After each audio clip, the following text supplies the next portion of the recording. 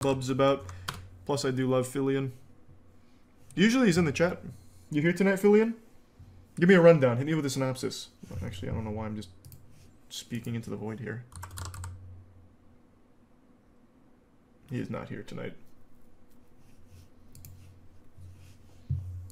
It's unethical, the practice of having inside jokes that are so fucked up to people who don't even understand them, and like, and basically making fun of people to their face, right?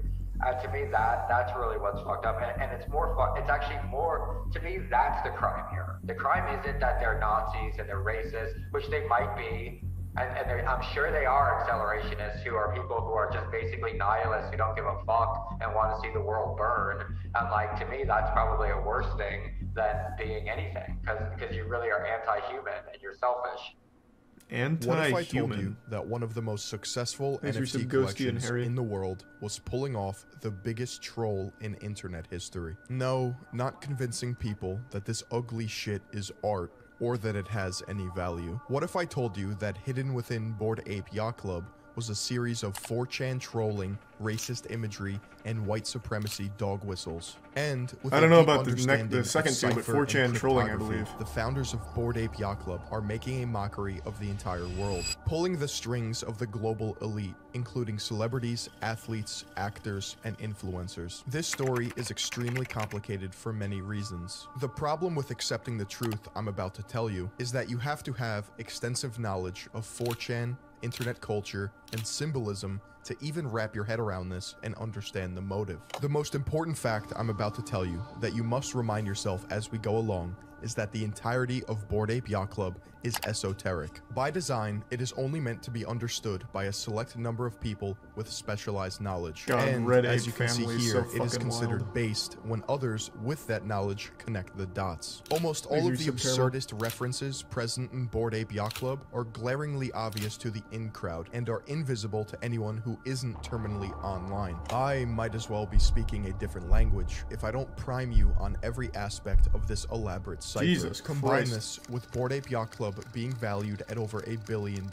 and you have yourself the gold medalists of the Troll Olympics. I had my doubts about all of this. That was until I spoke with one of the top creative directors and internet artists in the world, who is an expert in internet culture, 4chan, and trolling. An artist who has worked with Kanye West, Grimes, and Tame Impala, among other creative projects that you've definitely seen. January 2022, a website goes live called GordonGoner.com. Signed at the very bottom was the signature of Ryder Rips. Ryder Rips is eccentric and is a trendsetter in every regard. He created the Deal With It meme, Dump FM, Internet Archaeology, and V-Files. What? When it comes to the... Wait, what do you mean? He created the Deal With It meme? So, does that mean he was, like, the first person to do, like, a Deal With It thing? Like, putting the sunglasses on? Like, I don't understand, like, something like that, how you have, like, a creator of it. I feel like that's just too broad. Yep, it's on the blockchain. He minted it on the blockchain. The Deal With It meme came from his website. But can you... I guess you could probably track that, like the genesis of it. I mean, I can't prove he didn't. I just feel like that's too vague. It'd be like saying, I'm the guy who created... Shit, I don't know, Bad Luck Brian. Thanks to Prime Geuse and the resub, Archangel and Soakage and Taint. Herpes.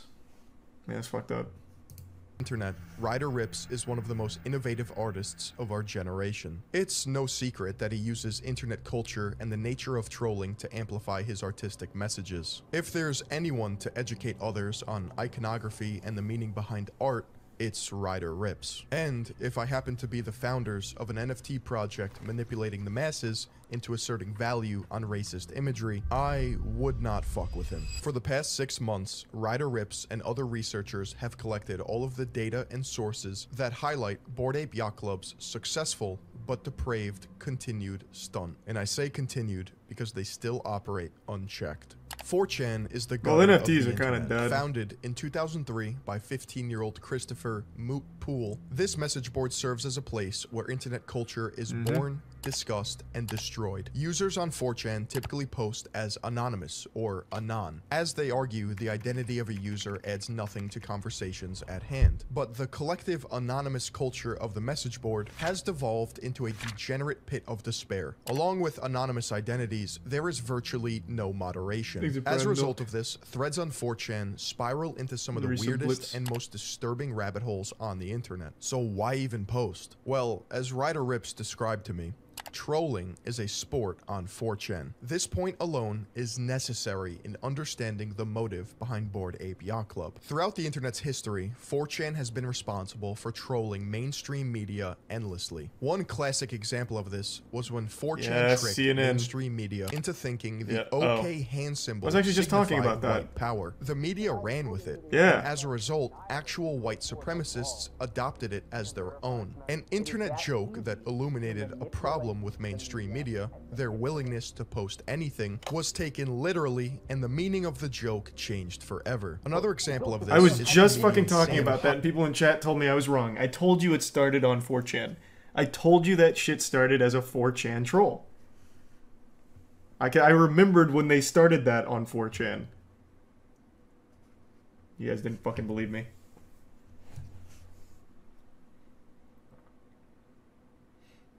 Who is this 4chan you speak of? God, that'll never get old. The infamous hacker known as 4chan. The fappening. Fuck me, man. Like, actual classic.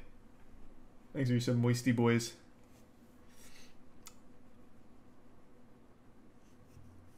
Hyde being the ghost of Kiev. Lastly, let's talk about the benefit of the doubt. Imagine all of what I'm about to tell you is one giant coincidence. Somewhere along the grocery list of examples of Bored Ape Yacht Club being one massive alt-right inside joke is a point at which these similarities are no longer coincidences. Let's call this the tipping point. If I bring up one instance that highlights deliberate Nazi, fascist, or alt-right messaging, you may think to yourself, I see it, but that's a reach. So I ask you, I didn't get a raid notification, but if that's real, thanks for the raid. All of these examples become crystal clear in front of your eyes. For me, it was just one. First, let's talk about the apes as a whole. You don't have to look far on social media to see that many people believe the apes in Bored Ape Yacht Club are inherently racist looking. Remember, they could have picked any animal, object, or thing to make an NFT project. Monkeys? Really? It seems a bit random, but we're dealing with deliberate messaging. I'm just gonna immediately disagree. I don't see why that makes it like an inherently like racist decision to use monkeys for that. That's a real big reach. I just completely disagree on that. Thanks for the resub comment.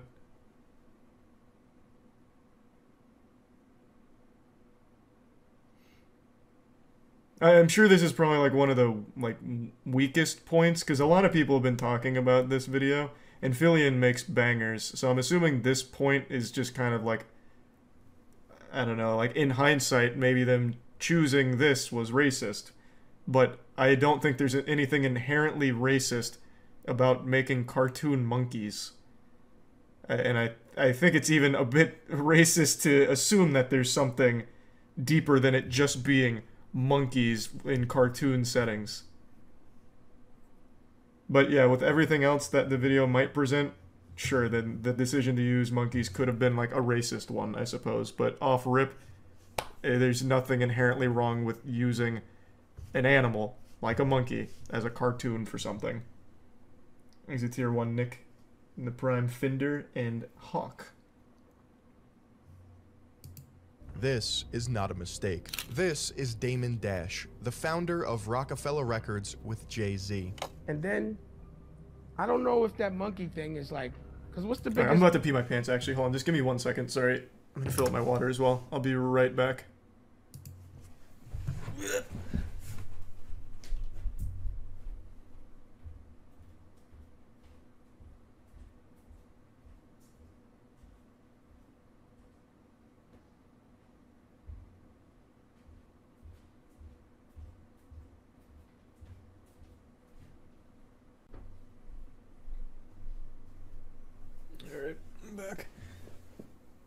Thanks for resub Anarchy and Enraged. The resub RF.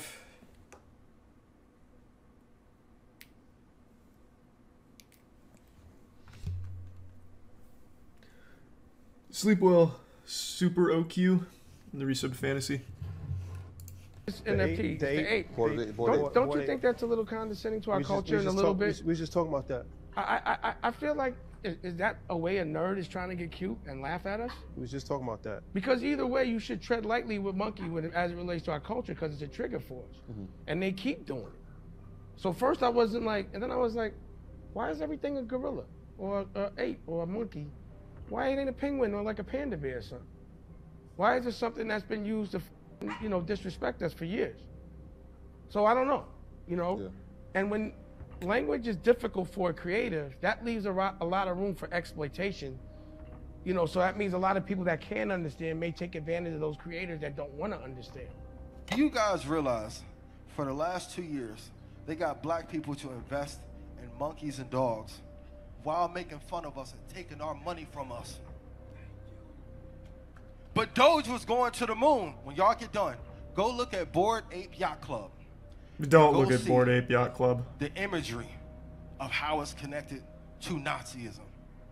It's damn near the same imagery, but they know we won't study long enough to say, and now look how many billions of dollars they made off of us and our culture, and then the music industry gonna come in with more. How does Doge fit into it? Everyone lost money on Doge. All we need is us. Thanks, Elon. The reason people have made this conclusion is because of something called simianization. This refers to comparing ethnic groups to an ape or monkey. Simianization has been used throughout history to put others down in order to dehumanize them. You will see exactly how Bored Ape Yacht Club uses simianization to convey racist themes and undertones. But first, we must understand the culture in which these apes were born. In 2021, Bored Ape Yacht Club was launched on April 30th, which is the exact day that Hitler died. The launch of Bored Ape Yacht Club was actually on the 23rd with a week-long pre-sale, and they sold out before the 30th. However, they made it a point to tell the New Yorker that it was the 30th. I have shown this picture to various artists. This is Bored Ape Yacht Club's main logo that they use across all of their branding and social media accounts. Not too bad, right? How about now? Most of them laugh uncomfortably in sheer disbelief. The audacity to do this is mind-blowing. It does not take a genius to see that this Bored Ape Yacht Club logo is a direct copy of the Totenkopf. The skull and bones represents death and was used by both Prussia and Nazi Germany as a military emblem representing that one's a fair heads. criticism for I sure. only mention 100%. Prussia because that will play out later when we examine some of the Bored Apes. Both logos also have 18 teeth. If you're unfamiliar, the alt-right white supremacists and neo-Nazis love alphanumeric code. The number 18 is a symbol of hate. More specifically, it's alphanumeric code for the initials of Adolf Hitler. 1 being A, 8 being H. One thing to note is that both logos also have a rough edge, which is uncommon in circular emblems. It's just another characteristic that demonstrates they knew what they were copying. Bored Ape. Yeah, I think that's actually a pretty convincing point, to be fair. That one, 100%. I don't think that's coincidental. I would agree with Filian's conclusion there that one was definitely planned. The rough edges really are kind of a pretty dead giveaway. Because if you were just, like, if you were going to go for, like, something in a circle design, you wouldn't really give it rough edges. That wouldn't make any sense. Yeah, that one's definitely fucked. Bored Ape Yacht Club was created by a company called Yuga Labs. Like everything in this project, the name has meaning. A little bit about us to start off the new year and what's coming. What's the inspiration behind the name Yuga Labs? We're nerds, and Yuga is the name of a villain in Zelda whose ability is that he can turn himself and others into 2D art. It made sense for an NFT company. When I heard this, I was confused. I've played just about every Legend of Zelda game, and I could not remember for the life of me who Yuga was. You see, Yuga is a boss in The Legend of Zelda: A Link Between Worlds, the 17th installment of the Zelda franchise available only on the Nintendo 3DS. If you're a self-proclaimed nerd or gamer, you wouldn't source your name from the most obscure Zelda game ever, let alone a game for the 3DS. Everyone knows that Ocarina of Time, Majora's Mask, Wind Waker, Twilight Princess, and even Breath of the Wild are the greatest games in the franchise. I could believe Ganon Labs, after the main antagonist throughout the entire series, Ganondorf, but does Yuga in that game do what it's it. claimed? There is a specific reason they picked the name Yuga. On Yuga Labs' website, they pay homage to another project called the Hash Masks. This project was made by a Swiss company known as Suumkuik Labs. Okay. This phrase, meaning to each their own, was on the gate of the Buchenwald concentration camp. This phrase was also used on the face of Prussian helmets, and Yuga Labs loved Suumkuik so much that they even took their exact terms of service. Yuga has an entirely different meaning. The phrase Kali Yuga stems. What was that?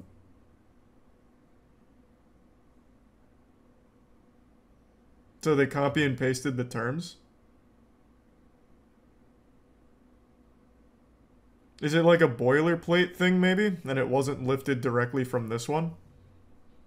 It's too small for me to actually read it, so I couldn't actually tell. Because a lot of terms in service are just boilerplates.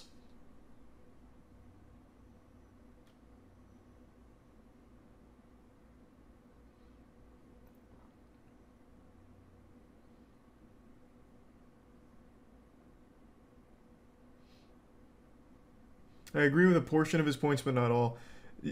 I don't know about this point, to be fair. If Yuga does what is claimed in the Zelda game, then it does make sense for an NFT company.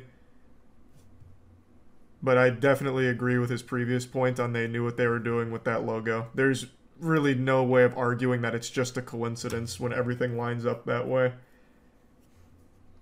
Took their exact terms of service. Yuga has an entirely different meaning. The phrase Kali Yuga stems from Hinduism, and it refers to an age of conflict or darkness. What is the period we're in now? Because it seems like it's coming to an end. This is Kali Yuga, man. This is some weird shit that was predicted by the Bhagavad Gita. This is Guder Dalarong, Battle of the Gods, yeah. Ragnarok. What the fuck? This is what happens in cultures. Like, they go through these these pitches, these ups and downs. The earliest mention of this phrase in internet culture was on September 11th, 2014, by an anonymous user on 4chan, in response to people being upset over Gamergate. Anon replied, "I know it is dark at times, but you just gotta learn to enjoy it, man. Embrace being the bad guy. Surf the Kali Yuga." Since then, the phrase spread like wildfire among the alt-right. First, it was made into a t-shirt by Vincent Vauquelin, who founded the French Dissent, an alt-right political party that operated from 2011 to 2021. Apparently, alt-right meme merch went hard, and the new design of the shirt in 2016 featured a toting cough. And in 2019, a Telegram group called Kali Yuga Surfing Club was created. See anything weird here? The Kali Yuga is one of the cornerstones of traditionalist ideology that was preached by René Guénon, a French occultist and philosopher who is credited for introducing the Kali Yuga to the West. During his life, Guénon moved to Egypt, became Muslim, and preached traditionalism, which consisted of extreme anti-Semitism and an admiration for ancient societies, which included hierarchies of class and gender. Guénon and Italian-born Nazi sympathizer Julius Evola are both revered and memed on 4chan. You'll find threads in the literature and political boards placing these two on a pedestal and recommending their works for a sense of woke pseudo-intellectualism. Often messages will be left with PBUH, which means peace be upon him,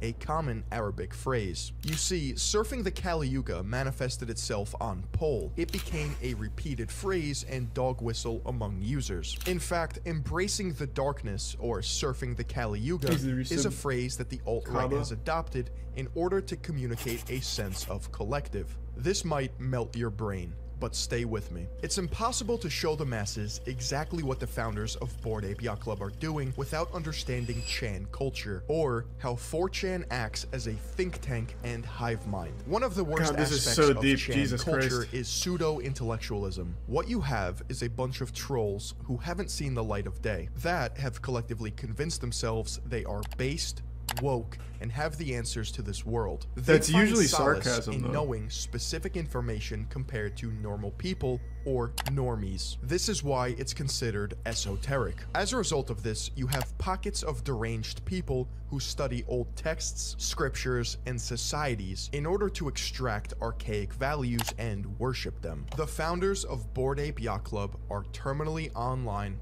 smart assholes. I hate to admit it. The founders are clever, and I mean really fucking clever. The 4 founders are Gordon Goner, Emperor Tomato Ketchup, Gargamel, and No Sass. You may be wondering, how are their wait, what? How are their Twitter followings so low? They invented the like poster child for NFTs. Granted, NFTs are a dead meme now, but I would have absolutely expected all of these guys to be like household names in the crypto community. I guess Gordon's the biggest of all of them, but still, this is kind of surprising. Does no one ever really look into Bored Apes or anything? Like, who made it?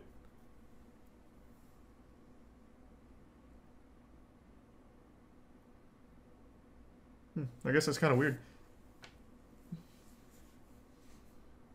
Imagine actually believing anything you read on 4chan. Yeah, that's where I feel like it's a little off base. No one, at least in my experience with 4chan, and I used to be, and still do go on occasionally, but used to be a lot more active there. It's usually people shitposting and sarcasm. Usually when someone actually believes their own sauce, they get made fun of. Like, it's never meant to be taken seriously. Of course, there are always going to be, like, those rogue wild animals, like that one guy who made a post on 4chan saying that he's going to go fight in the war in the Middle East with a sword, and then actually did go to the war in the Middle East with a sword or something like that. I don't remember the exact parameters of the story. But, like, there are always going to be those kind of people everywhere. But on the whole, it's not like, and I guess I could be wrong, it's not like when they say they have the secrets to the universe, you know, 4chan, base, woke, super intelligent leaders, it's sarcastic. Like, the people there are in on the joke. A sword? Yeah, the guy had a fucking katana. And then there was also a guy who found an old hand grenade in his backyard or something. So he was talking about on 4chan cool things to do with it. So he used to like, he would post, be like, what should I do with this hand grenade now? Be like, put it in the toilet. And he'd take a picture of the hand grenade in the toilet. And then eventually he was like, put it in the microwave. Puts it in the microwave. And then there was a story on the news about a guy who blew up his house or microwave with a fucking grenade or something.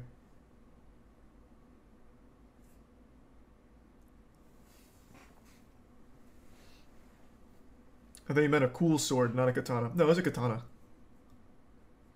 Yeah, that one's a classic. Like, there's some, like, actual wild stuff. But, again, I don't know how often it's ever serious. I guess this could be an extenuating circumstance where it was serious. I don't know, because I never saw this on the boards or anything.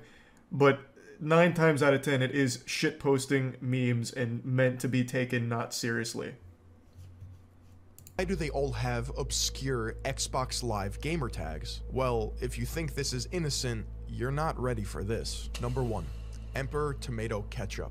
Karim Adelaide. Software engineer. On the surface, Emperor Tomato Ketchup sounds like a Fortnite skin. In reality, Emperor Tomato Ketchup is the name of a 1971 film that is banned across the world for containing child pornography. It's about children overthrowing adults and establishing their own supremacy, in which a young boy in a fascist uniform sexually assaults a grown woman. And if you were to ask Tomato himself, he would say he got the name from a Stereolab album, which got its name from the film. Another example of plausible deniability. Number 2. That's pretty bad. That's a weird coincidence there. That's not good. That's not exactly like a random name you'd stumble on either. Emperor Tomato Ketchup. That's pretty indefensible. And once you were made aware that it was about child porn, I would feel like a sensible person would have immediately changed their name and been like, holy shit, I'm out. I'll just be fucking Ninja Maniac or something. Anything but that. Gargamel. That's overreaching. Overreaching? Why would you want at all to be associated with child porn? to make your identity on the internet named after child porn. That's not overreaching. Even, like, again, benefit of the doubt, he did it by accident, didn't know, but now he does know and still goes by Emperor Tomato Ketchup. Like, I feel like you'd want to immediately change that.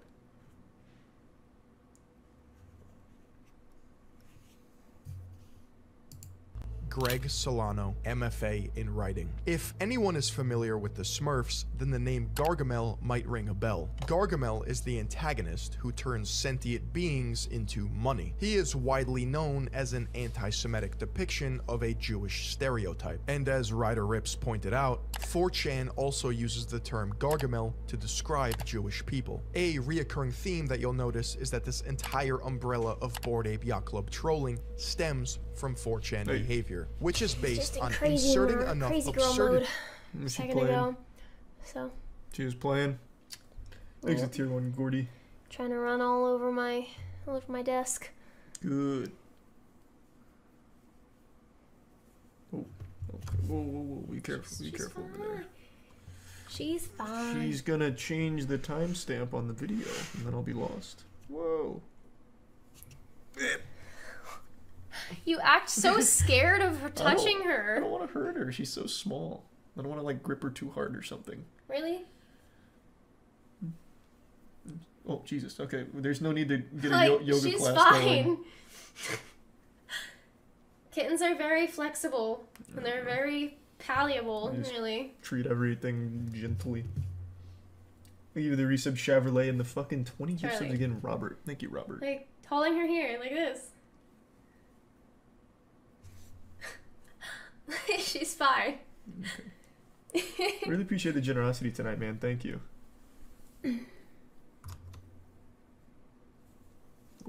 Told you she's a crazy girl, man. Thanks for the resub, Sussery. This is Io, for those who don't know her name. What? I know you want to go play.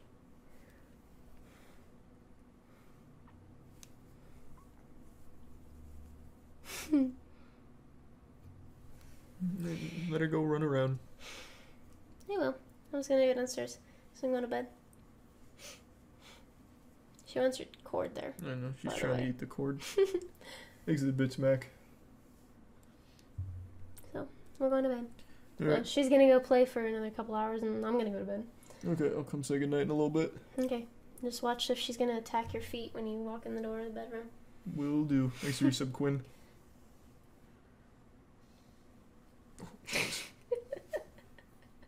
Ow.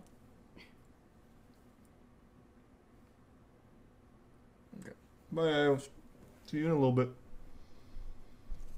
Thanks for the reset. I already said that. Create plausible deniability. Gargamel is smart, but he's a little sloppy. Thanks for the prime, According Joseph. to his Reddit post history, he posted a 4chan crypto meme before Bored Ape Yacht Club was even live yet, confirming that he's at least aware of the culture or uses 4chan. Greg Solano, or Gargamel, was a literature major in college and wrote his thesis paper on 2666, which is a book that takes place in Nazi Germany with a main character named after Nazi SS doctor Hans Reiter. He even expressed on his now defunct blog that he wanted to write a fiction novel that blends real history with imaginative events, which is similar to Roberto Bolaño's 2666. This could be a stretch, but I'm reminded here of your writing backgrounds. Do you think there's any parallel between your big conceptual breakthrough to design NFTs for what interests you, not some target demo, and the idea that in writing, sometimes the best stuff comes from channeling what you really want to see, not what some theoretical reader wants? Gargamel says, ever since the Bored Ape Yacht Club, we've seen like 1,000 different avatar collections come up,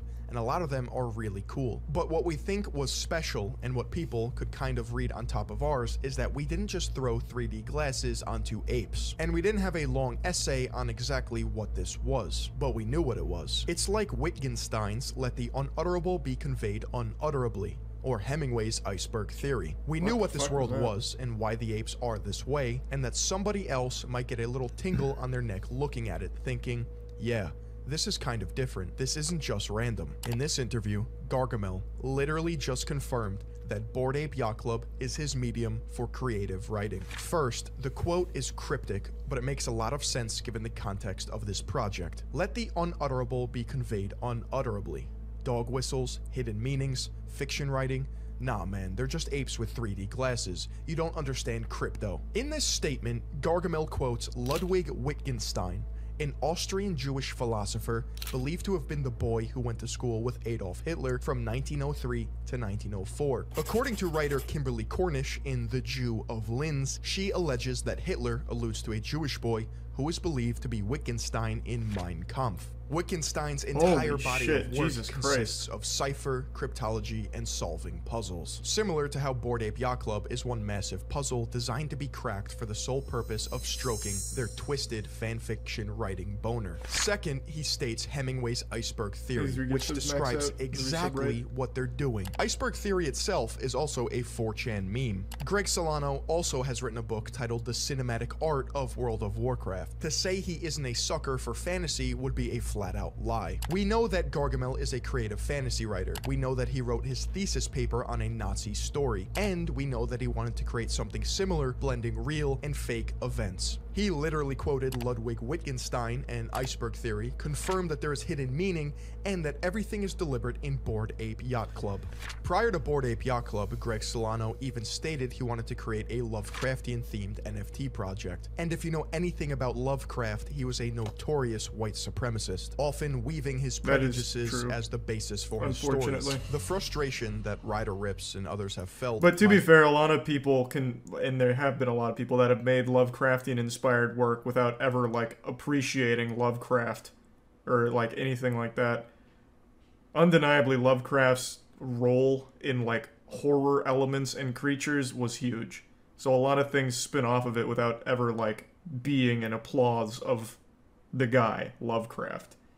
So it really could still just be a case of liking the horror creatures that came from it and the impact that it had on creature design. I didn't know he was. Wow. Really? I thought most people knew that Lovecraft was actually a massive racist. His dog was literally named the N-word, if I remember correctly. It was fucked. Oh, it was his cat. His cat. I knew it was something like that. Cat. Yeah.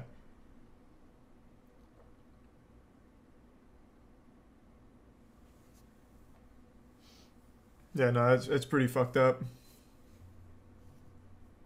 Myself included, with the public's perception of this criticism is immense. You can't begin to educate people on this when they're too ignorant to realize that they're being played. Bored Ape Yacht Club, in a way, is a social experiment in making fun of people who are easily influenced. Crypto bros and everyone who sucks off technocrats included. It is a commentary on the number going up forever, or the wag me crowd, which lives by the slogan, "We're all going to make it." This is a very real sentiment shared by thousands of people on the internet, which the founders of this project have profited off of immensely. All it took was celebrity worship, proper funding, fueled by a dystopian political agenda to get fascist propaganda on the world stage. Let me be clear, I'm not saying buzzwords just to say them. This is what's happening. 3.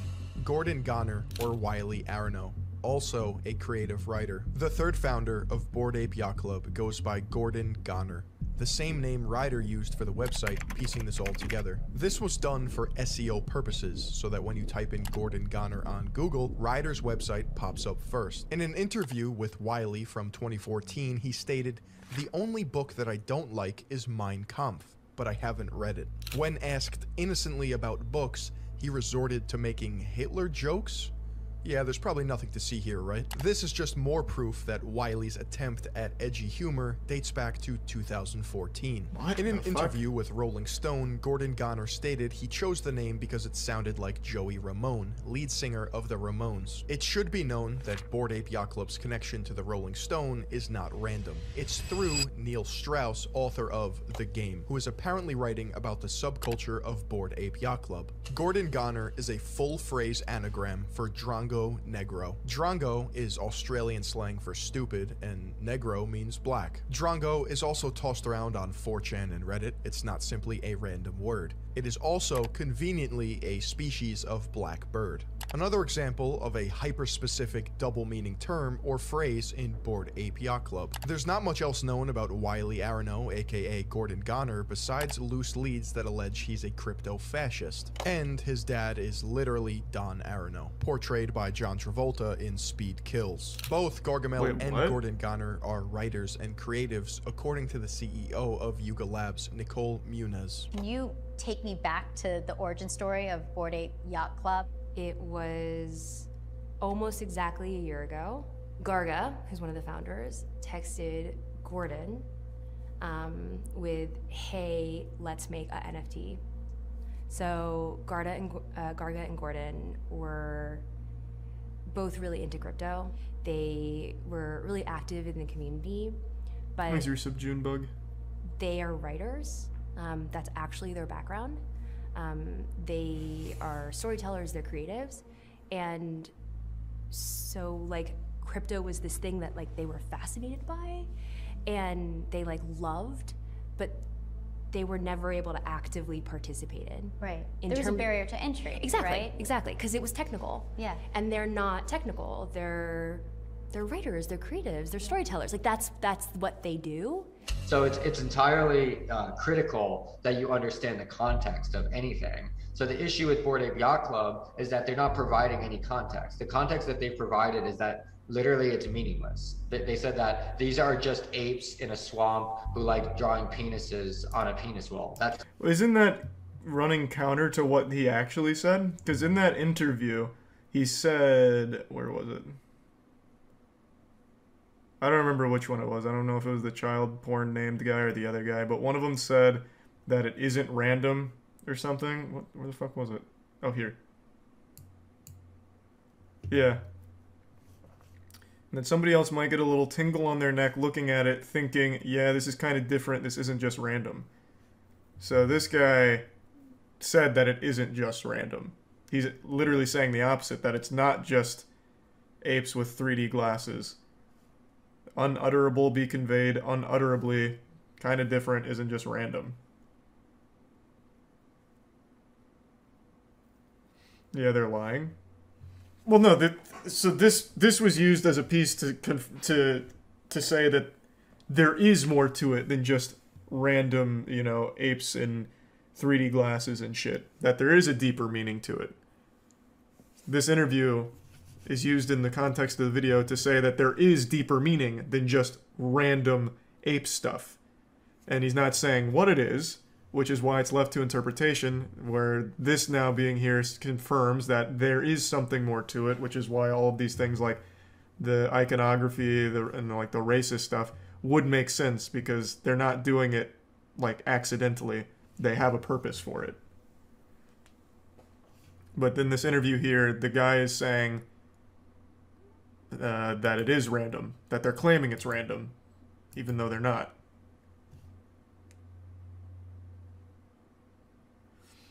Thanks to the tier 1 plane, the resub Gunner. Hey Gunner, a good video by the way, man. Another banger.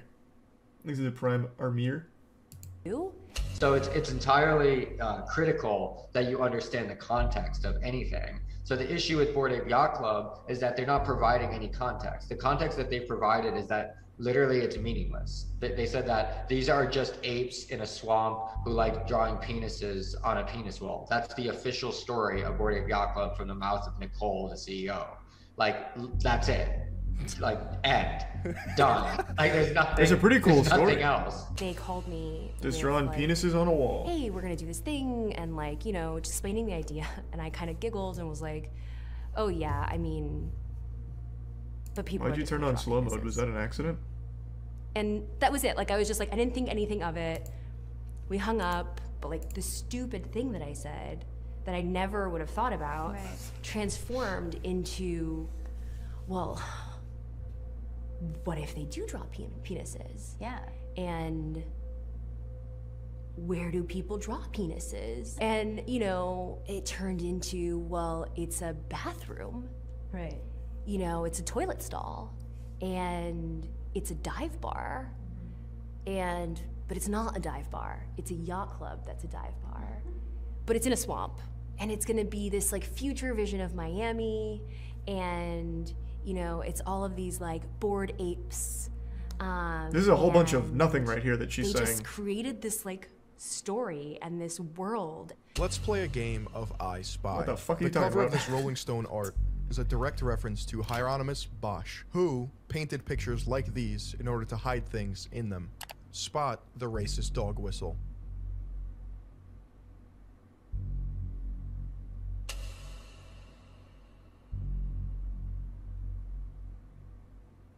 Ape hands are a racist dog whistle, alluding to the practice of Belgian King Leopold II cutting off Congolese hands for punishment in not working hard enough to produce rubber. The Congolese then started cutting off fellow African hands as it became a currency valuable to the Belgians in itself. Never underestimate the ability for Bored Ape Yacht Club founders to be this demented. Let's try this again. This is footage of the Bored Ape Yacht Club video game. See There's anything a game? interesting? What's up with these bananas? Why is the bushel of bananas conveniently shaped like a swastika? 4. SAS, Zayshawn Ali, Wait, software engineer. What? I didn't the notice ability that. for Bored Ape Yacht Club founders to be this demented. Let's try this again. This is footage of the Bored Ape Yacht Club video game. See anything interesting? That doesn't really look like a swastika to me. That looks like barnacles in Bikini Bottom. Like, it looks like the sky. Yeah, that one, not so much there. Just like shurikens. What's up with these bananas? Why is the bushel of bananas conveniently shaped like a swastika?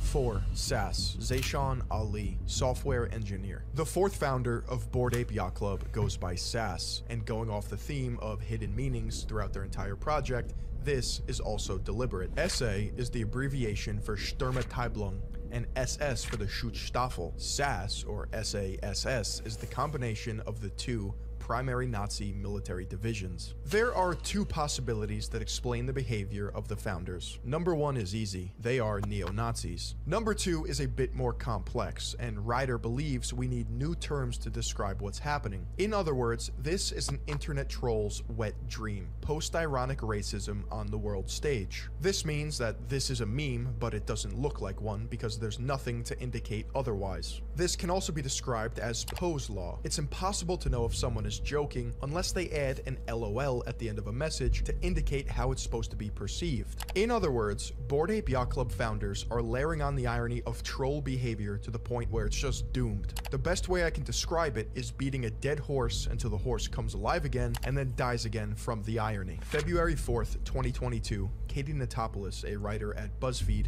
wrote an article covering the identities of the founders of Bored Ape Yacht Club. And where exactly do you think she got her information from?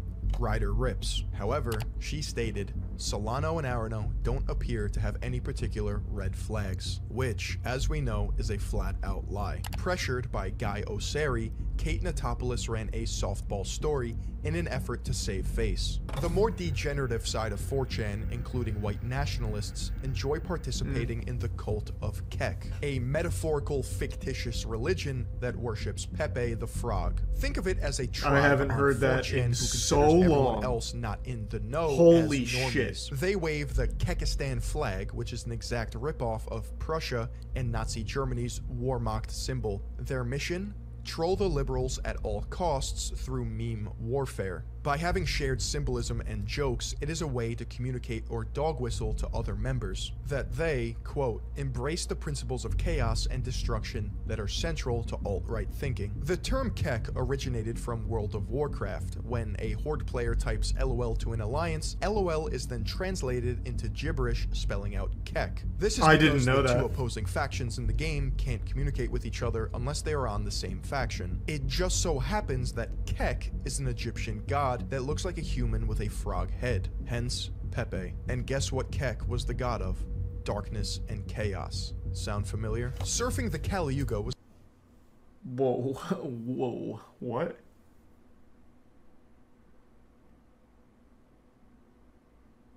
I never heard those connections. That's a lot to take in. But the thing is, Pepe the Frog as a meme has existed long before Keck. Right? If I remember correctly, Pepe the Frog started in, like, 2011? 2012, maybe? As a meme? Maybe even before then. So that would absolutely predate Keck. Oh, Keck was 2005. Oh, right. Yeah, no, I guess. What came first, the Keck or the Frog?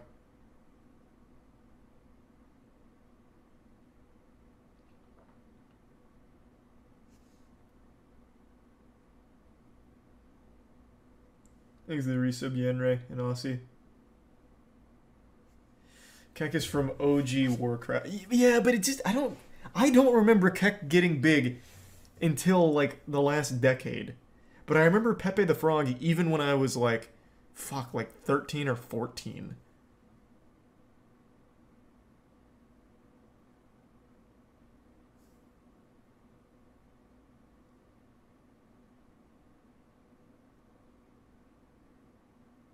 Keck was always used in WoW. I guess that's why, since I didn't play WoW, I played City of Heroes and RuneScape, so I never got Keck. So I only really heard of it once I got, like, really online.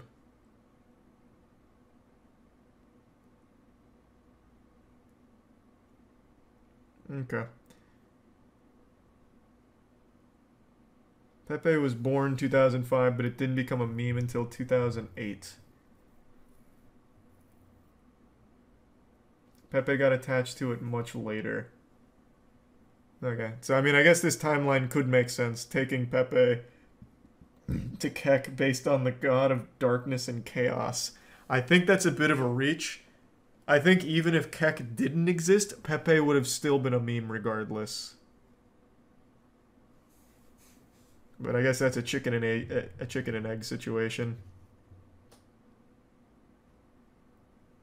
Was not the only surfer innuendo that the alt-right adopted as lingo. In fact, they also used the word cowabunga to signify their alt-right beliefs to fellow members of the alt-right. It just so happens that one of Bored Ape's founder's wife had this exact lingo in her bio, which has now been deleted. And in September 2021, Bored Ape Yacht Club challenged the internet with a series of puzzles. Whoever cracked the secret codes would receive a Bored Ape Kennel Club NFT, a Bored Ape NFT, a Mutant Serum NFT, and 10 Ethereum. At the time, the value of these prizes added up to hundreds of thousands of dollars. Yeah, this goddamn. puzzle will demonstrate just how far the creators of Bored Ape Yacht Club are willing to go in order to play out their racist fantasy. This information is taken directly from this user's post on Medium. This whole puzzle started with a single stealthy tweet.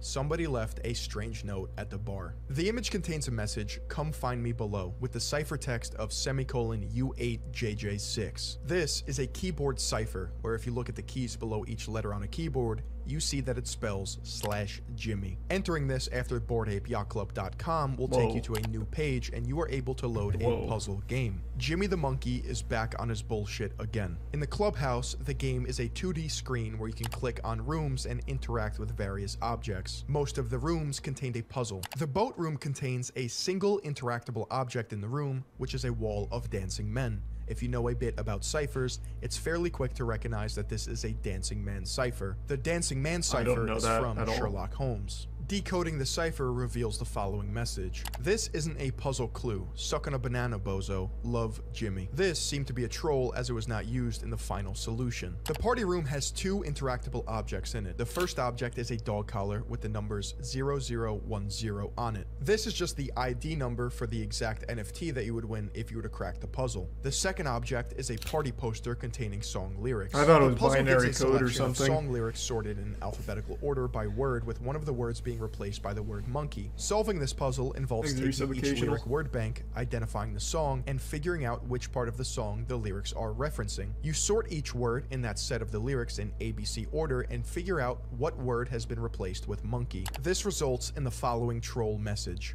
Wasted your time on this one, stupid apes. Entering the pool area presents you with 2 puzzles. One located on the inflatable duck in the pool, and the other on a drink menu located next to the bar. This puzzle presents a list of duck-themed clues and their answer length. Going through and solving all of the clues results in the list below. With this answer set, reading the first letter of each answer gives the phrase "cocktails are shaken," which is a clue for the puzzle located next to the bar. Using the hint from the previous puzzle, we now know that this menu list is an anagram of cocktails. In addition, the text at the bottom of the menu indicates something extra was added to the drinks, hinting to there likely being an extra letter not used in the cocktail anagram. With there being 26 menu items, it seemed highly likely the extra letters or the cocktails used every letter A to Z for ordering when done. It is quickly realized all the cocktails start with a unique letter A to Z that, when put in order and reading the extra letters, gives orange liqueur used in spritz. Final answer, Aperol. Upon entering the kitchen, a sheet can be found lying next to the sink. This puzzle provides instructions on what to do. Begin by identifying the dishes that are clued on the left and filling out the blanks on the right. These puzzles the are extracted nuts. letters, highlighted yellow on the sheet, spell the phrase Gibraltar's Barbary, which is referencing a specific monkey that lives on Gibraltar, the Barbary macaque.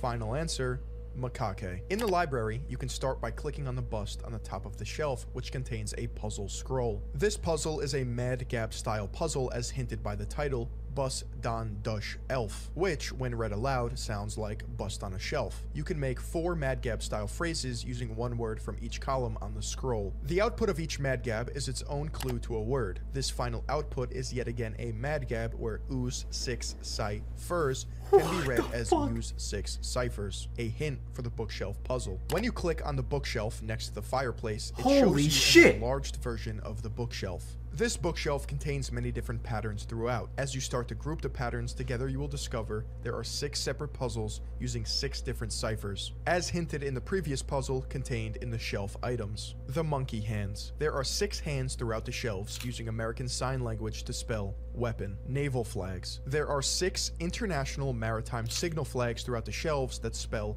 Nassau. 5-bit binary. There are 6 groups of books colored orange and green. These books are 5-bit binary, which provides 10010, 00101, 00001, 10011, 01111, 01110. These can be converted to their decimal equivalent of 825, fucking riddlers behind this, 14, which can then be further converted to letters to read reason. Clocks. There are 6 clocks through the shelves. Each clock face has a different time, with both hands clearly visible. Using the clock hands as a flag semaphore, you can obtain the letters to spell salute. Book titles. There are some books facing forward with their titles clearly visible, and after reading through the titles, you will notice some of the words are from the NATO alphabet. Echo, Mike, Bravo, Romeo, Yankee, Oscar. And when you extract the first letter of each NATO word, it will spell embryo. Morse code. Between each of the bookshelves is a repeating pattern of a lighter color. Each shelf is a separate letter spelled using Morse code. If you decode the Morse for each shelf, it will spell analog. Now that we have all the words extracted, we need to extract the final answer. Looking at the words for a moment, it can be seen that the first letter of each word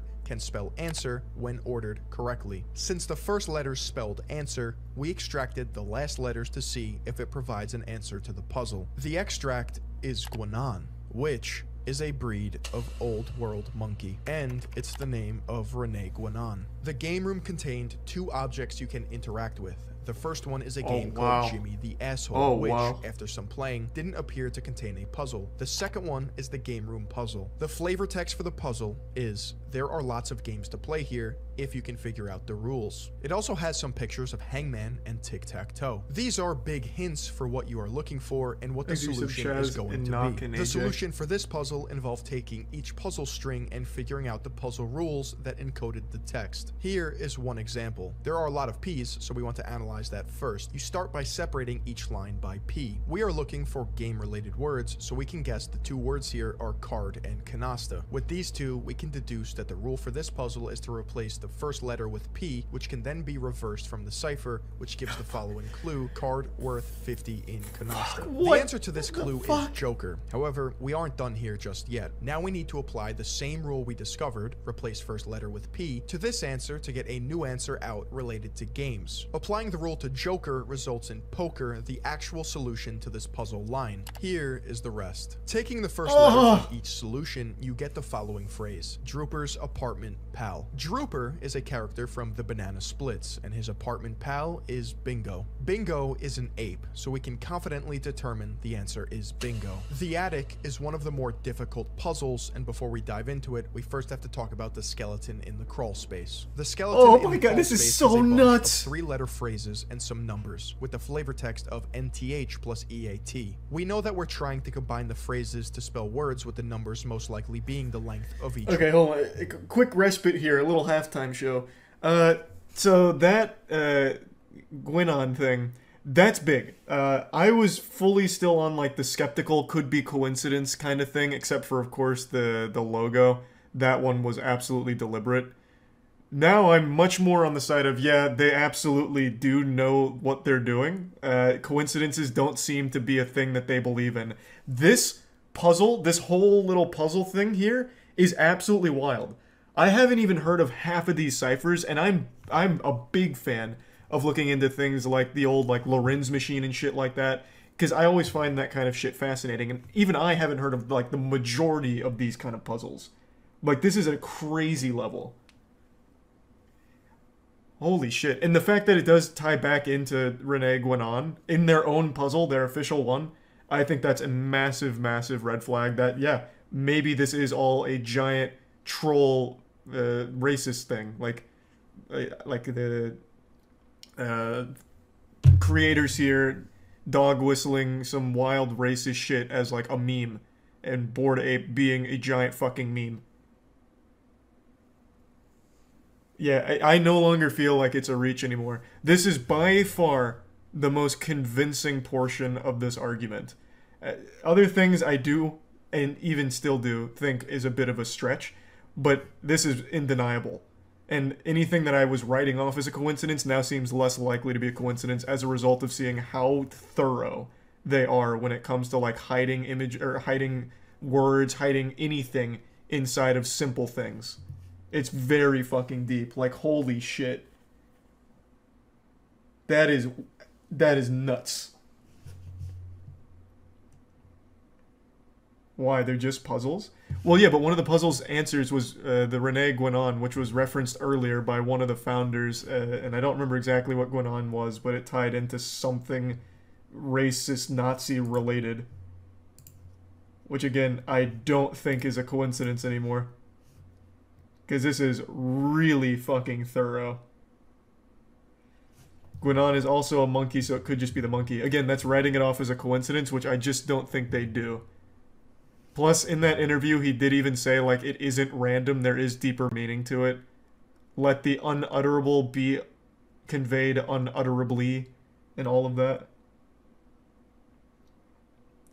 Thanks to the resub, Caliborn, Giga, and Cilantro, and Godslam. And we haven't even finished what the next one's going to be. Jesus. Hold on. I'll be right back, though. I'm gonna go say goodnight to Tiana real quick. This shit is fucking wild.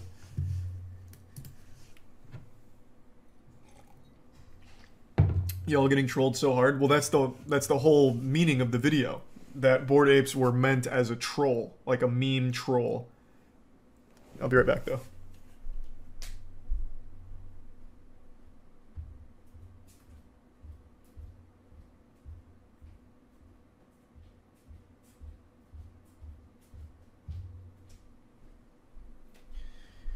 I'm back. Whoa. Thanks to resub Giggity, and the resub Dillison model, and the Rondo, the Prime Tommy, and the resub Paquito.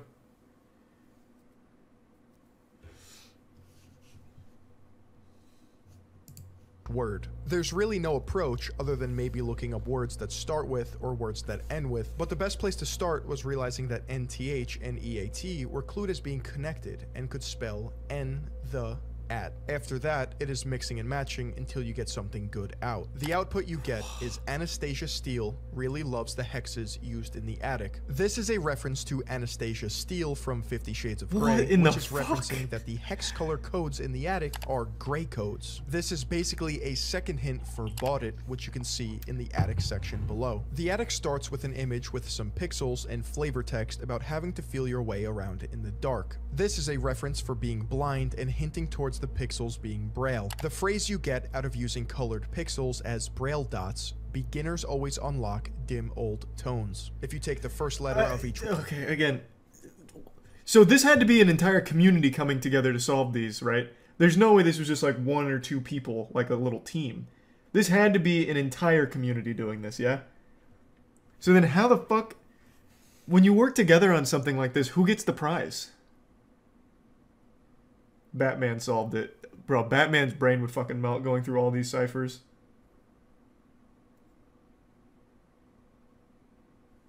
Exit tier 1. Lychee in the resub tie. Hard to explain, Kurifu.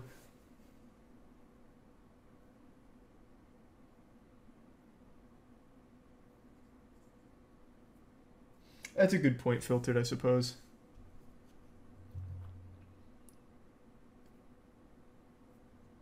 Word as hinted by the word beginners, you get Bought It, which is a type of cipher. This is the one puzzle you can right-click and export the image, and it just so happens to be SVG. So we can extract the hex color codes accurately for the next step as hinted by the skeleton puzzle. Extracting all of the binary codes out and removing the lead 0, you get the following. Using Bought It and coding on the binary, you get the following. The only interesting thing we get is Calamar, which is another type of cipher. This suggests that our extract is valid, but the rest of it is cipher text. We can then use the string with a Calamar transposition solver, but without a key, it was just a bunch of guessing words as a key. Solvers of this puzzle got stuck here for a while until it was noticed that attempting some auto-solves on the grid, assuming 6 columns instead of 8, resulted in the final 8 letters looking like a scrambled version of Visionaire. Given the first set of data gave us Calamar, and having it almost end with Visionaire now, another type of cipher, was too likely to be a coincidence. Putting some effort in manually with a 6-column assumption, you're able to get the following. Using Calamar key of 412563 or 214563 gives an output that spells Visionaire at the end, giving us the following possible strings. Cutting Visionaire off the end and taking the remaining letters, we try to decrypt the cipher using Visionaire and testing keywords relating to Bored Apes and the puzzle. Eventually, they landed on the following: Australopithecus. At this point, it's time to solve the final solution. What the fuck Taking is the that? answer from each puzzles and sorting them in ABC, we get the following words: Aperol,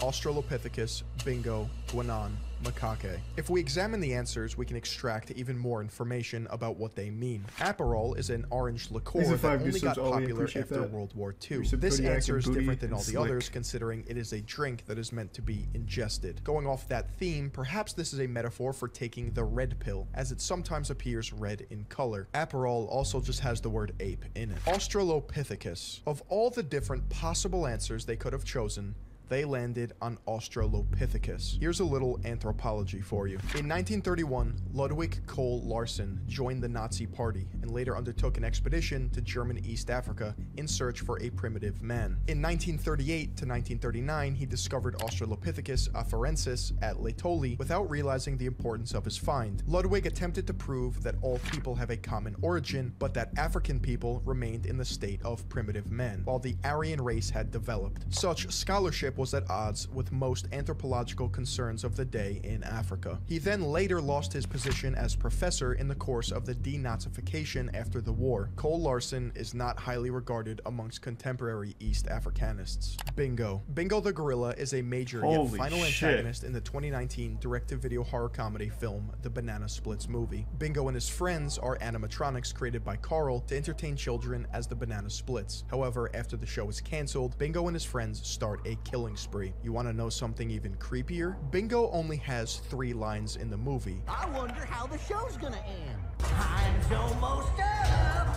Time's almost up. Bingo's last and most famous words. The only words Bingo ever says sounds just like accelerationism. Oh, that's a bingo. Is that the way you say it? That's a bingo. You just say bingo. Bingo! How fun! Guinan has double entendre. He's the father of traditionalism, bringing the Kali Yuga to the west, and Guinan is also a species of monkey. Macaque also has double entendre. Macaque is a racial slur and a type of monkey. By definition, there is a clear distinction of what type of monkey both Guinan and macaques are. They are part of the Old World classification of monkeys. In 2006, a Virginia senator was called out for using this slur. With close ties to Virginia, the founders of Bored Ape Yacht Club would definitely be aware of this political disaster. You too have gotten in trouble with words that you've uttered. Let me bring you back to August 11th. You were at a campaign stop and a young man who was videotaping it for the web campaign was there also. Let's watch. This fella here over here with the yellow shirt, Macaca, or whatever his name is, he's with my opponent. And let's give a welcome to Macaca here. Welcome to America and the real world of Virginia. And here's the young man, S.R. Siddharth. He's a resident of Virginia, an American citizen. Jesus Christ. Student at Fairfax High School, now goes to the University of Virginia. Critics say that macaca is a racist slur and that you used it because he was dark-skinned. What did you specifically mean when you said, welcome to America and the real Virginia? Why did you use those words toward a dark-skinned American? Tim, I made a mistake. I said things thoughtlessly. I've apologized for it as well I should. But there was no racial or ethnic intent to slur anyone. If I had any idea that word, and to some people in some parts of the world was an insult, I would never do it because it's contrary to what I believe. Well, where did the word come from? It must have been in your just consciousness. made up. It's just made up words. My theory is that the primate answers of this puzzle are a direct reference to the founders of the project, and Aperol could be seen as the red pill. The Boogaloo Boys were born on the weapon board of 4chan known as K. Think of them as Alright, so I guess I have a question stemming back to this then. The Guinan, that one's a massive red flag. Everything else having a double meaning, also a bit of a red flag. Seems like none of them are just like innocent answers to their game. This right here, though, this one has like seemingly the most racist history behind it. I'm curious, does this still get used anywhere, or is it only that one guy who like had this word? Because if it's only that Ludwig Kohl, whatever, the Nazi scientist or Nazi researcher or whatever, then that's not a coincidence. There'd be no way that's a coincidence. How do you spell it? It is still used? It's a legit term? Okay. But it was just found by that guy? Because I've never heard this. Why am I caps locked?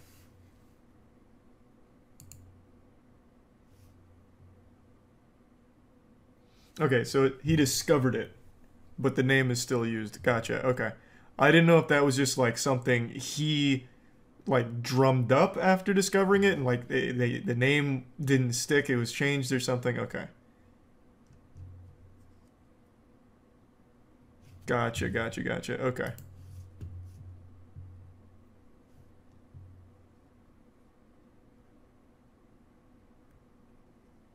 project, and Aperol could be seen as the red pill. The Boogaloo Boys were born on the weapon board of 4chan known as K. Think of them as paramilitary incels, or Chan LARPers. They can be classified by their Hawaiian shirts and absurdist meme styles to make anyone who calls them out look insane. It can be a very effective tactic when trolling. This Bored Ape Yacht Club shirt is an exact Boogaloo Boy Hawaiian shirt used to LARP by 4chan users. This is Ape 1488. The number 14 is a neo-Nazi dog whistle. It is a direct reference to the white supremacist slogan known as the 14 words. We must secure the existence of our people and future for white children. The slogan was coined by David Lane, a member of the white supremacist terrorist group known as the Order. The number 88 is white supremacist alphanumerical code for HH, which stands for Hail Hitler. 1488, which is also included in the ADL database or the Anti-Defamation League, is a combination of these two hate symbols. But the fact is, guys, I've been on the internet 20 20 years. I know pretty much about every single different slur that's in the English language and a few in other languages as well. So not only do I understand all the slurs, I also understand the euphemisms like 1488. Here is where it gets really dark. What do you see on this ape? No, not the bloodshot eyes. This ape is wearing a prison outfit with the numbers 0198. 07. If we take out the zeros, a practice in cryptography called null padding, we are left with 1987, which we can deduce is a year. You see, 1987 is a reference to the year that Rudolf Hess, a Nazi hero, died in the Spandau prison in West Berlin as a result of his conviction during the Nuremberg trials. What the It was fuck? destroyed the same year to prevent it from becoming a neo-Nazi shrine. Not everyone who has a Bored Ape is aware of the inherent racism. Let me point your attention to the sales activity tab. If someone Like, is selling that's an just ape, not a they set the coincidence, price. though. Like, Interestingly that's enough, just there is a simply pattern not. of There's no selling way. apes for variations of 88. There's just no fucking shot. Especially after given the history of the Bored Ape team that put together that giant contest full of ciphers. There's no way. That one's just straight up not a coincidence in any capacity. The prison outfit, this tying back to the year that the guy was killed or died in the prison or whatever, like none of that. There's no shot that's a coincidence. Like, even if you don't believe any of the other ones, like, this one is just straight up not a coincidence. I am starting to believe in the argument Fillion's making that Bored Apes were started as, like, a giant meme troll with racist shit, racist undertones hidden throughout it. The last couple of points have been extremely strong, starting with their the official Bored Ape contest here. Thanks to the resub Jarvis and the Prime Midnight resub Pterodactyl. So the creators of Bored Apes are all part of a racist Nazi conspiracy. No, see, people are getting so twisted in what the actual argument Fillion's making is. The argument he's making is the people that started Bored Apes started it as a meme troll and hid, like, common racist, like, jokes and shit inside of it.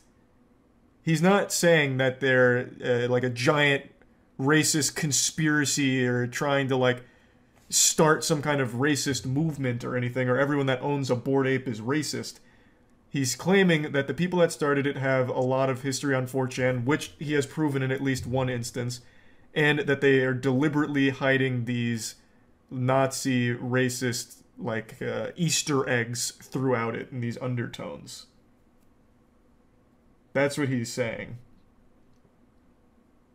Like, it's not random, it's not coincidence, and there are these provable patterns as well as provable connections to racist shit.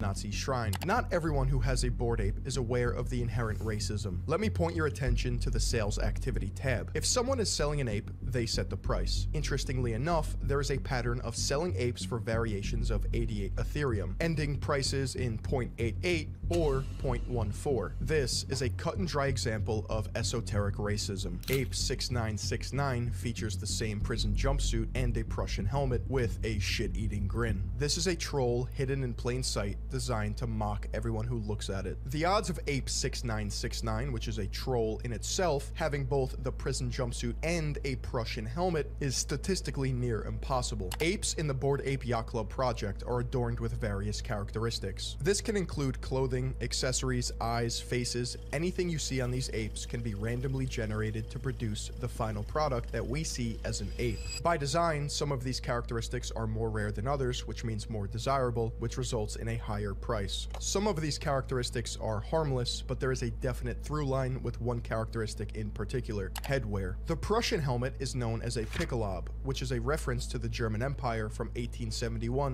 to 1919. The Vietnam-era helmet features an Ace of Spades card attached to the helmet, which was a custom American soldiers started in World War II, but continued in Vietnam. In Vietnam, however, American soldiers would leave an Ace of Spades on dead Vietnamese soldiers. The card in the Bored Ape helmet has a letter J on it, which would indicate a jack of spades, not an ace. The founders of this project are not sloppy writers and wouldn't get history wrong if it meant they could include yet another racist reference. Maybe this explains it. Based on a 1938 decree in Nazi Germany, every Jew in Germany had to carry an identification card marked with J for Jewish at all times. The sushi chef headband is a Japanese headband known as a hachimaki. Hachimaki can have different Japanese characters on them to mean different things. There are 6 variations that are the most popular and commonly used. Bored Ape Yacht Club went with kamikaze to indicate Imperial Japan's suicide pilots. A sushi chef would never wear this headband. The safari helmet is a British or European pith hat used by the British Empire in colonizing Africa, and Belgium in the Congo led by King Leopold II, who, as you know, cut off Congolese hands. The kami hat is known as a ushanka, and with the sickle and hammer it represents the Soviet Union or the USSR, worn during World War II while Russians were commanded by tyrannical leader Joseph Stalin. The fez is a potential reference to the Ottoman Empire, but there's also such thing as a Nazi fez. With all of these helmets and headwear, one can see a clear picture of Chan culture's fetishization of power and dominion of those they deem weaker. October 2021, music manager Guy Oseary, founder of management firm Maverick, who represents Madonna and U2, acquired representation of Bored Ape Yacht Club. This would include securing book deals, music, television, video games, and even movie integrations. This was a power play Man, for I can't Bored imagine Ape a Yacht Club worse because idea. it legitimized funding Jesus and star Christ. power behind the project. With the connections of Guy Oseary, Bored Ape Yacht Club now had a way to control the media messaging around their project. The project obviously has so much hype and so much support. There's also been criticism. Some people connected some of the images to racist tropes. I'd love to give you the opportunity to respond to that criticism.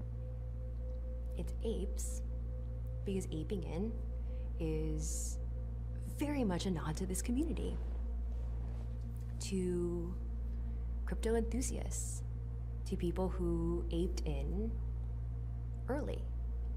So the story is about them. One of the founders is Jewish, one is Turkish, one is Pakistani, one is Cuban. Guy Oseary, who's one of the partners that came in later last year, is Israeli. I myself am Cuban, and I'm actually first-generation American. The idea that we're neo-Nazis or... Oh, so this must have actually been a big thing. Offensive, it's hurtful, it's totally untrue. That's really personal to you, that criticism. The idea that you can't be racist, or even ironically racist, because you're ethnic is the saddest excuse I've ever heard. And this interview is bought by Guy Oseary. Here he is pictured with the founder of D3, and this woman looks oddly familiar. Guy Oseary is even referred to as the fifth ape, a reference to the fifth Beatle. When Ryder launched GordonGoner.com, Guy Oseary went off the deep end. Ryder Rips described to me a 2-hour phone call consisting of Guy Oseary screaming at him to stop digging into the project. After Ryder explained the symbolism to Oseary, he replied with, "Who am I to judge what art is?" And remember that Rolling Stone interview I mentioned? Gordon Goner stated, "Are we the Beastie Boys of NFTs? Because right after our initial success, it felt like the Beastie Boys going on tour with Madonna. Everyone was like, who the fuck are these kids?" The Rolling Stone article then states, funnily enough, Madonna's longtime manager, Guy Oseary, signed on to rep the foursome about a month after Goner made this comment to Rolling Stone. It's just so ironic that Bored Ape Yacht Club would go on to partner with Madonna's manager,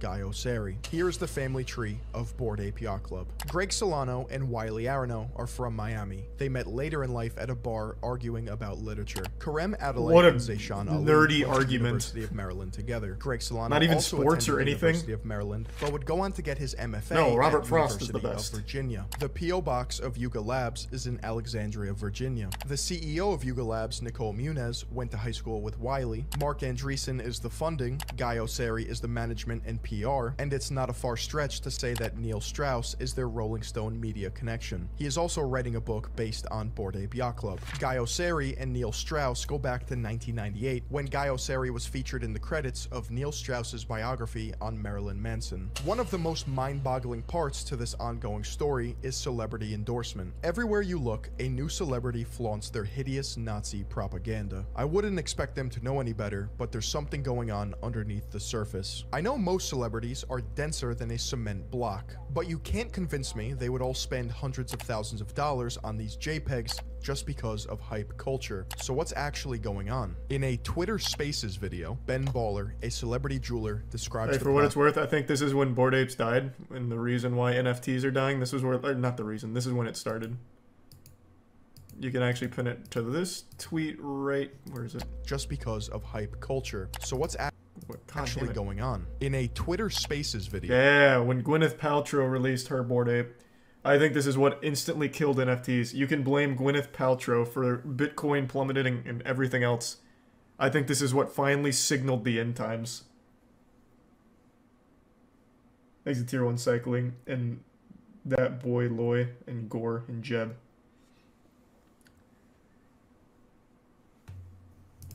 Ben Baller, a celebrity jeweler, describes the process of receiving a Bored Ape.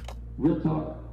Not once, not twice, 3 times I've been offered a Bored Ape through MoonPay.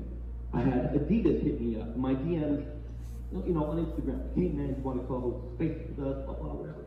Told you own a Bored Ape. No, I fucking don't. You know, hit me up. And it's just, I don't know what it was, but the fact that some of these super top tier all-star NBA players had them, and I was like, yo, this is all cap.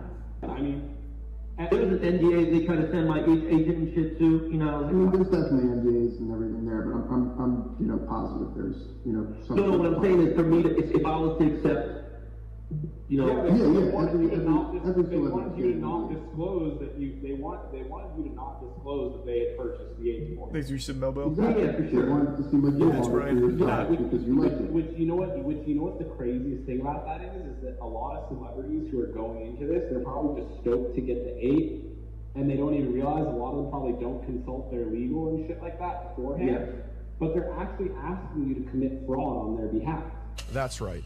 MoonPay has celebrities sign NDAs or non-disclosure agreement contracts revealing how they received the ape. I just got my first NFT. Oh, you did? What was it? Through MoonPay. Okay. MoonPay, which is I'm figuring I did my homework. Okay. MoonPay, which is like PayPal but for crypto.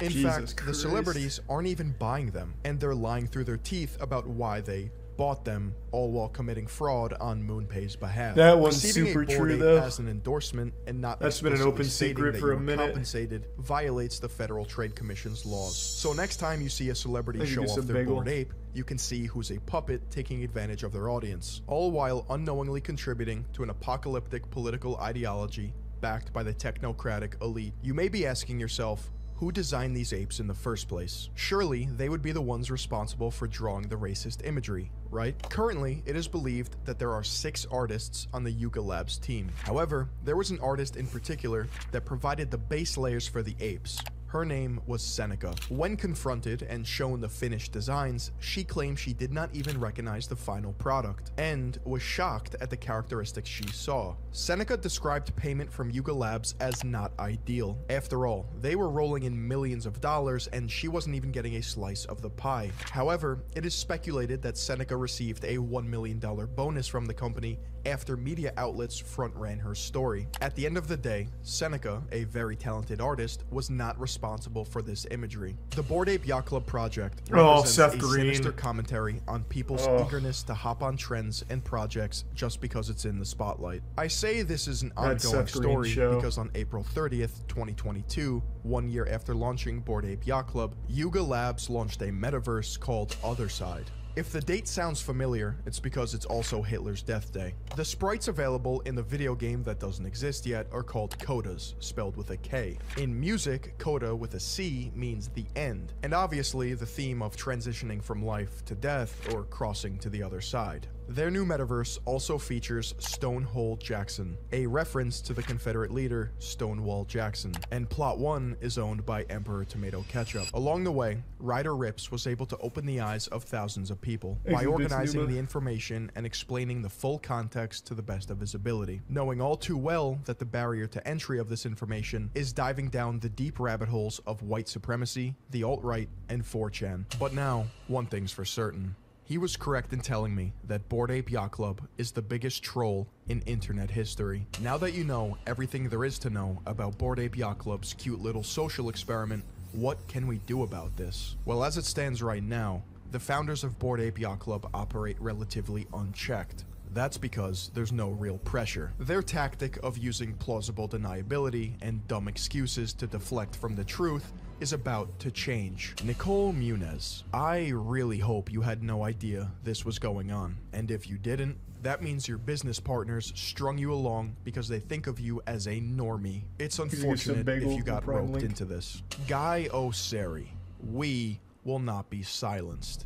That's all I'm gonna say. Gordon, Garga, Tomato, and Sass. I also think these guys are pussies. Like, I think they're feckless for doing this. It's like, they are, bro. It's like, go fucking do, like, why are you making this girl you went to high school with speak for you on tape? I want every celebrity, actor, athlete, and influencer to burn their fucking ape. I want to make such a well, I mean, they might now because it's not everyone from Steph Curry to Post Malone to Jimmy Fallon is forced to act. You see, this little price tag is contingent on you, the market, the people. But in their minds, it's the normies, the sheep that made them rich. So I ask you, are you a fucking sheep? I want each and every one of you to I think there are 0 people watching this that have a Bored Ape on Twitter. Let's play their game. Burn means to destroy, but it's also something you can do with your NFT if you hold one. Not only will we sink Bored Ape Yacht Club because of their disgusting scheme, we will send a message. This message will be loud and clear. We will not be manipulated. To piss off ape profile pictures and amplify his own research, Ryder created Ryder Rips Bored Ape Yacht Club. Ryder won a DMCA takedown request against Yuga Labs, solidifying the point that you can't copy an NFT. Ryder also set his royalties to 0%. In this case, it's truly not about the money. He is also creating Ape Marketplace, saving people billions of dollars a year in gas fees. Oh, and if you see my profile picture, don't be fooled. It doesn't contain any racist imagery. It's also from the Ryder Rips Bored Ape Yacht Club collection. Silly goose, you can't copy an NFT. And I think I'll call him Caesar. You can even use him as your profile picture, because we're about to take over. What a wild fucking ride.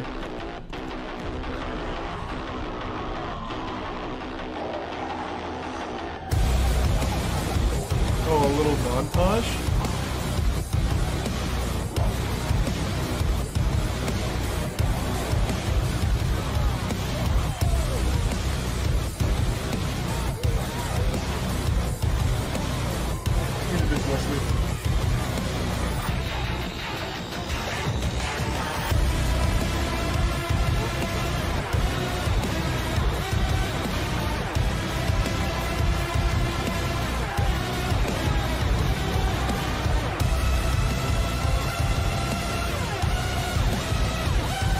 I forgot all about this scene in the movie. This is the first movie. Damn, wait, how long does this go on for? God damn. Well, that was extremely interesting. Yeah, I think I definitely agree to a certain extent that Bored Apes were started as an elaborate troll. I think the evidence, well, a good portion of the evidence was pretty irrefutable.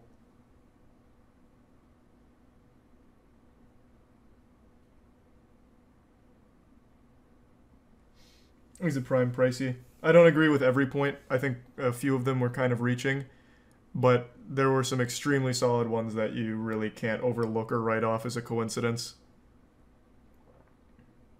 That was wild. Thanks for the resub, Illuminati.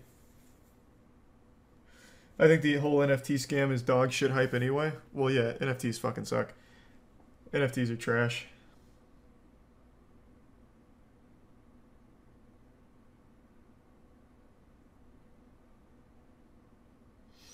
There's some good points, but some hard-reaching ones. Yeah, I mean, that's going to always be the case. When you're presenting an argument on something, there's going to be good points and there's going to be bad points. But I think the good points here absolutely outweighed the bad ones. Like, some of them were straight up just irrefutable. Especially when it came to, like, the Bored Ape number 1488 being the having a prison jacket, which also had the 1987 date on it, which was when one of the Nazi heroes had died in prison. Like, there's just some things that under no circumstances could possibly be even construed as a coincidence. And the logo. Like, coming right out of the gate, that logo is absolutely not coincidental that it happens to line up with the Nazi one. That was very deliberate. Like, there's just no argument to be made that it just happens to be a coincidence. Are you kidding me? That shit was garbage. I'm disappointed in you. I'm super curious then from your perspective then, Dill. And you're fine to disagree. How do you explain some of these as coincidence, though? Like, we'll just start with some, like, the basic one here. The logo. The logo matching 1-to-1 on every level with this. Which is, of course, Nazi-related. How do you... This is directly to you, Dill. I'd like to hear how you explain this as a coincidence. If you were to say, like, brainstorming with your bros, we need a cool logo. How about, like, a black circle with, like, a skull on it? And since we're ape-themed, why not, like, a monkey skull on it? Well, why would you then roughen the edges out? What would be the point? And then also, why 18 teeth? Do monkeys have 18 teeth? That I don't know. But there's just so many things here. Like, I don't know how you can possibly write it off as a coincidence. The 18, deliberate. The roughing the edges, deliberate. The color scheme, all of it matches exactly here. Like, I don't see how that could possibly be a coincidence. Monkeys have 22 teeth. Apes have 32 teeth. 18 isn't racist shit. See, but that's absolutely spoken like someone who doesn't actually go on the internet and see things. Because they do have those, like, goofy little, like...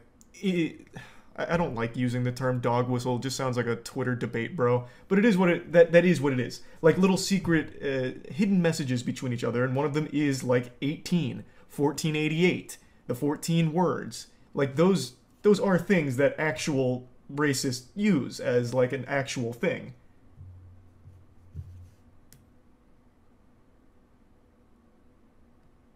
Like, it's just something that's so hard to write off as a coincidence. It's pretty basic shapes. I've seen it used a lot. Can you... Then, again, to you, Dill. Can you present one to me that is the same coloration and the same roughing edges, all of it matching very similar to this in, like, an Innocent project? If you've seen this shape so often.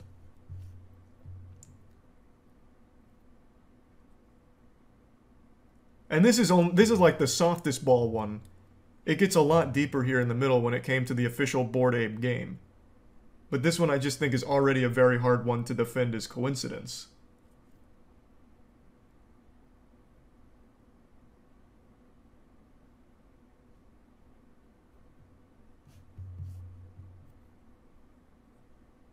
And it's not just Dill. I see a lot of people saying it's reaching. And again, you're fine to disagree. I just don't see how it could possibly be a reach. If this was like a perfect circle, I could absolutely write it off as a coincidence. I really could. But it's not. Like, I've seen plenty of logos. I have talked to many graphic designers for, like, companies, businesses, and shit. I've never, ever seen, like, roughing edges on a circle logo for no reason. And especially not when the colors all match up, the placement all matches up, the 18 teeth, like, all of these matching up. Like, I've never seen that many coincidences. It's a deliberate copy. It's intentional. It's absolutely a reference.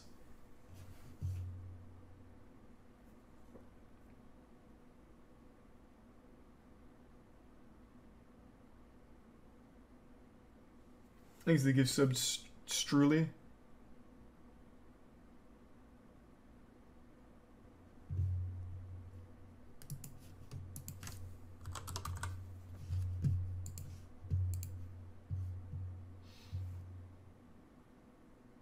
So, okay, you literally just agreed with what I'm saying. Iconography is used again and again. Some edgelord uses it to create the hype, of course. It's all just to create hype and build more money in the project. This is exactly what they intended.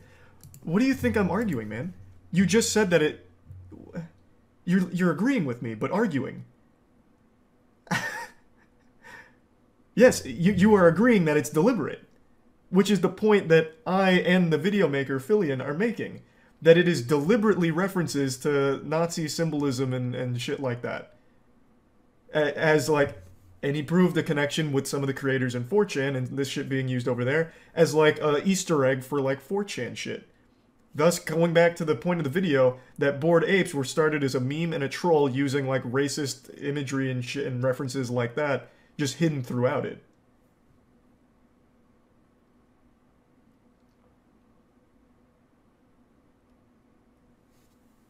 Is just the biggest troll in internet history, basically. Getting all the celebrities to buy into something with hidden undertones of racism and shit.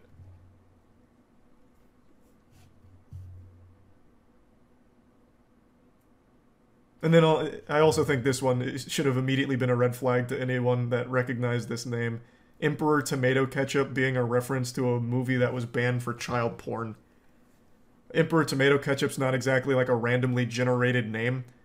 And if you can easily Google that name and find that movie, or find that album which is a reference to that movie, a sane person would have changed their name.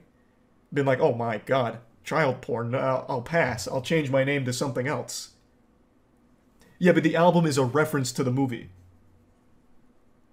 So the album that he said he based it on is a reference to the movie. The album is a reference. The album title is a reference.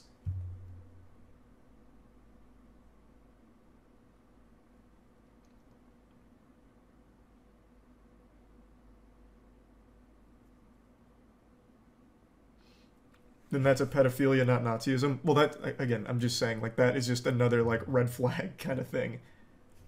That has nothing to do with what they put in Bored Apes. That name is just something I think should have been a red flag.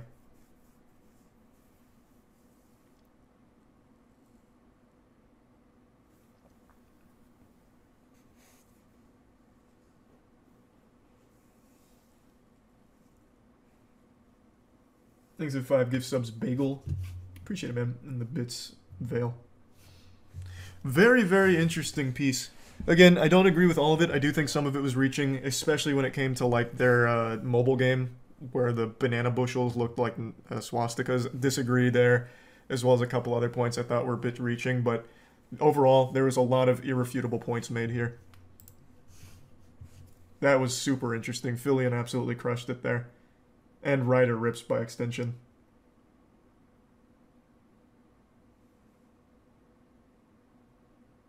You can always see things that are connected if you look hard enough. Again, man, they make you look hard enough. Literally in an interview, they say it's not random. Let the unutterable be conveyed unutterably. It isn't random. There's meaning behind it in their own interview. And then in their own official scavenger hunt, use some of the most advanced ciphers and fucking cryptology imaginable in order to reference things that have multiple meanings with racist shit. Like, there's so much to it that you can't overlook as coincidence. I think by far the biggest one, I guess even if you want to write off the logo, which I think is impossible to write off, I think the biggest, like, whoa, is their Bored Ape 1488. That one shows an absolutely deliberate reference to an actual Nazi. Bored Ape number 1488. 1488 is, again, a racist thing. The 14 words, 88 being a reference to Hitler, 1488 being a known racist dog whistle thing, and then the Bored Ape representing this one having a prison jumpsuit on with 1987 on it, when in 1987 this Nazi hero perished in a prison. That's just not a coincidence.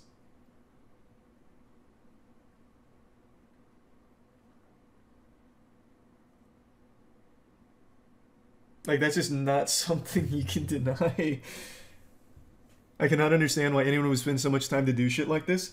Then you haven't been on the internet long enough, man. An elaborate troll is like a trophy to some people.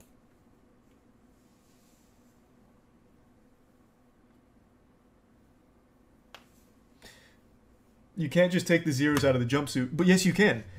In their own game, where you're using similar ciphers, the null padding is a totally reasonable thing to do here. To look a little bit deeper. Because the Bored Ape creators themselves have challenged you to look deeper. With their own game as well. They tell you, they want you to look deeper. So they use one of the ciphers that was used in the game, which is the null padding cipher. Like, I don't know, I don't know how you can keep writing it off.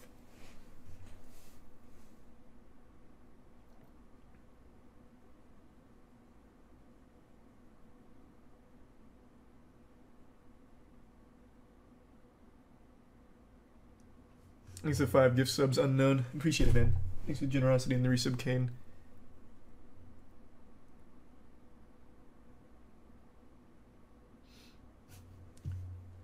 What do you gain from defending Bored Ape? I disagree with people in chat that keep saying, like, Bored Ape deniers must have Bored Apes or whatever. I totally understand, like, approaching this reasonably.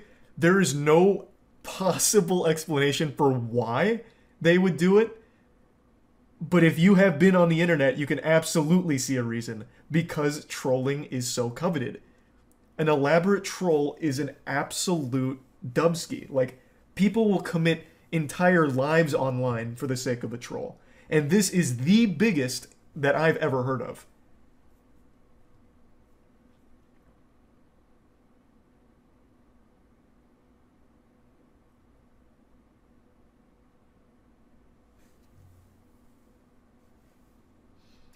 QAnon's still bigger. I'm a huge fan of the QAnon trolling. I'll just go ahead and say it. I think everything 4chan did to QAnon, making them sit outside at a random street in Dallas for 2 months waiting for JFK Jr. to be revived and cruise through on a limo. I think that shit is genius. But this troll is significantly bigger than that. This is $1 billion business that was started, potentially, for the sake of a meme and to troll people. This is on a whole different level.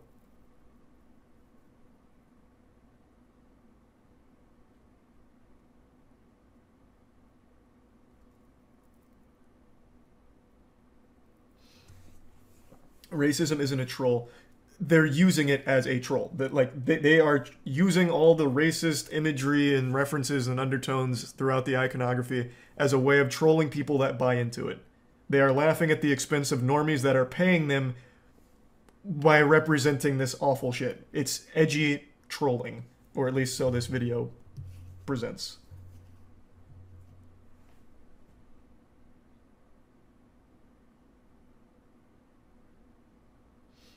Ironic racism is still racist. I'm not saying it's not. Wait, what the fuck? You're putting words in my... I'm not saying that. I'm not saying it's not racist. What do you... Stop. Jesus Christ. I'm not saying it's not racist. Holy shit. Why are people putting words in my mouth? Oh my god. Good lord.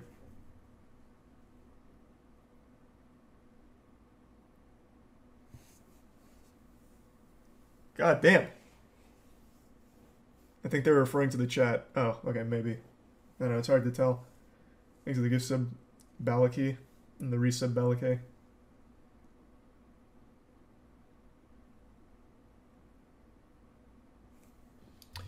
Is that true? I was very curious what the impact this had, because like I said, this was a big one. I saw this on Twitter quite a bit with people talking about it. I just hadn't seen it. Jimmy Fallon and Steph Curry removed their Bored Ape profile pics since this video came out. Is that true? Obviously I don't follow Jimmy Fallon, so let's check there. Because he did have a Bored Ape as his profile pic for the longest time, ever since he came out as a big Bored Ape guy. Okay, so that has changed.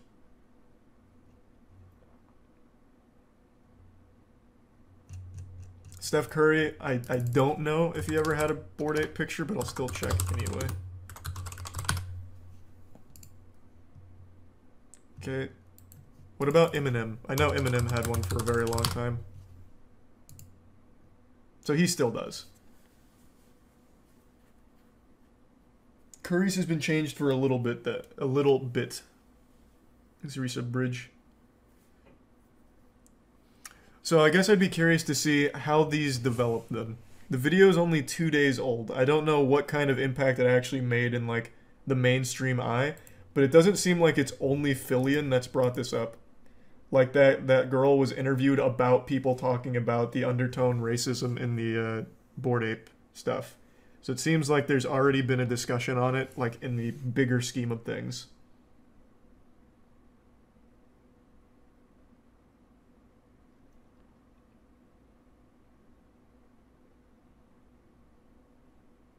Thanks, the resub clean cut.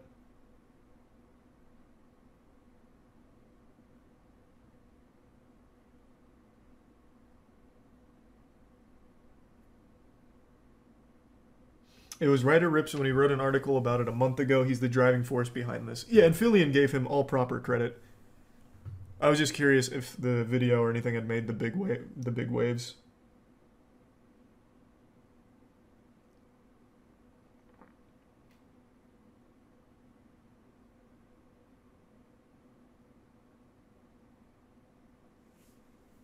This was wild. I actually haven't seen a rabbit hole's probably the wrong word here. A subject that elaborate in a long time. That just had so much depth to it. Like, holy shit. It wasn't really an iceberg. It was just more of like an actual extremely deep and elaborate series of puzzles and crazy wild shit. Those ciphers, bro, this whole cipher section was one of the most mind-blowing sections I've ever seen. Like, there had to be 30-something ciphers here, and I'd only heard of maybe 5 of them. And I like learning about ciphers, so I feel like I know a decent, like, number of them. But these, holy shit. This was crazy. And they were all different. Like, a Mad Gab cipher. A fucking Mad Gab cipher where you have to sound some certain things out as well as piece together certain things that'll sound out an actual answer or clue. Crazy.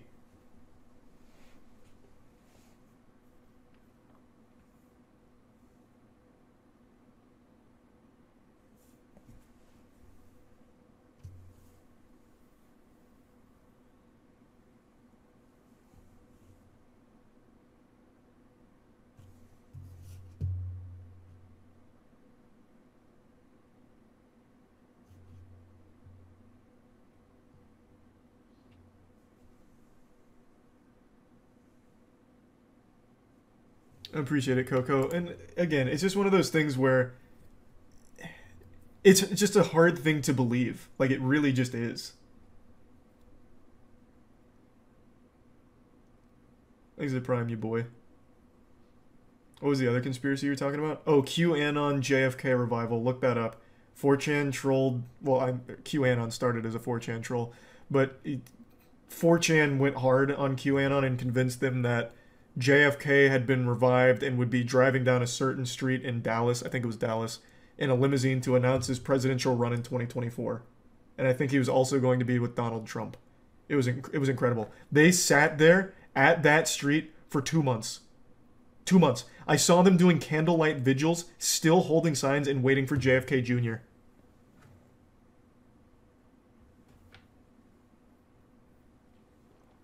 That was amazing. Thanks to the Bits Clash.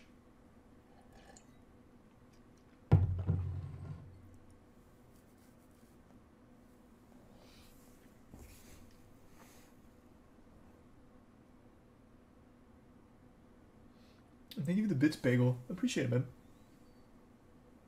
I'll probably have to pass on that one, Clash. And thanks to the Prime Mason. QAnon ruined people's lives. That is true. That shit tore up families. Just a lot of really gullible, dumb people wanting to feel special and believing in the most absurd nonsense of all time.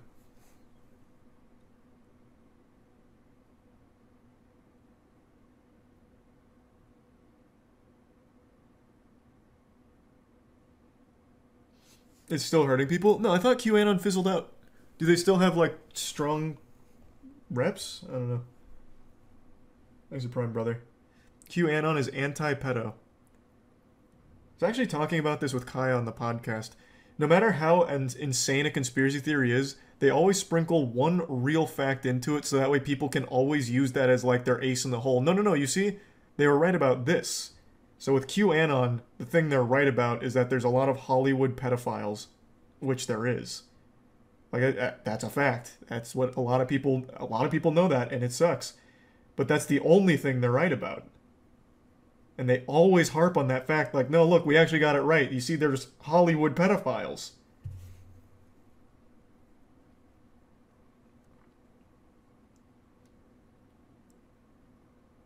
So it just gives, yeah, it just makes it like an easy thing to defend. Thanks to the resub, Duck. What's the biggest troll you've ever pulled off? Care to share? Oh, I've never been good at it. I guess accidentally I made a couple people on YouTube think like that. I've never really tried to troll anyone or anything. I just like appreciate good ones from a distance, like the QAnon JFK thing. I guess the only time I even came close is when I made that video about how paper is made, but I just played at how it's made in reverse and claimed that trees come from paper. And the joke was on myself because the comments thought I was being serious and didn't know that papers come from trees. So I didn't really troll anyone, I just made myself look fucking dumb. The bloody egg, but that wasn't, I didn't do that, Matt did that.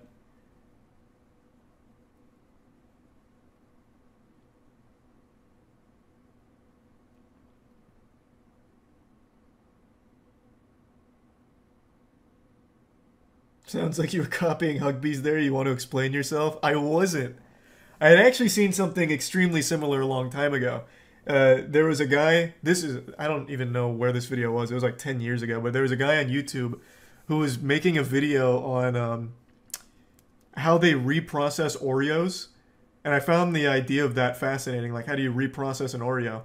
And I was watching it just blown away by the information being presented. And then towards the end of it, I realized that he was just playing the video in reverse. And I was like, wow, that fucking got me. So then 10 years later, I was like, well, this would be a fun video to do to carry on the spirit of that guy. I'll do it for paper.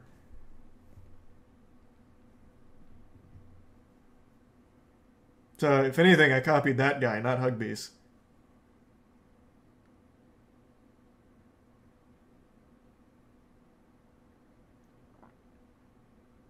There was a video you made where there was a Vimeo link in the chat of someone finger blasting themselves. Why are you going to discredit my art like that and boil it down to such a rudimentary level? What I created there was art. That video was of a porn star named Euphrat fingering herself through the fire and the flames, and I sped up the footage so that way it synced up. It was actually really cool. Thanks for resub checks, Mix. And the Prime, Robbie.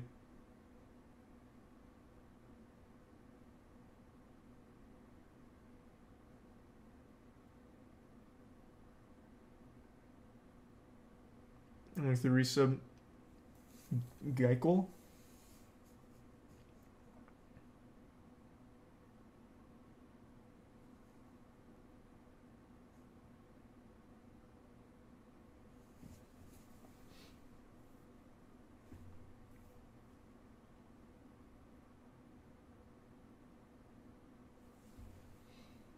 What about the whole fake office ghost video you tried to get viral? Yeah, that just didn't work. I like to pretend I didn't do that. Thanks to the Prime Owl.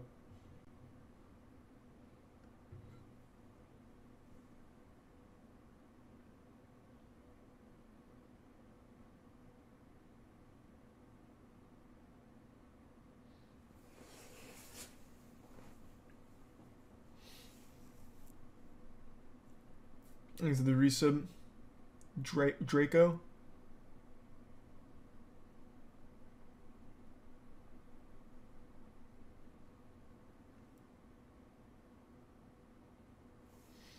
No Weed Shop tonight. We played Weed Shop last night. We'll play more later this week. Can't click links, Bagel.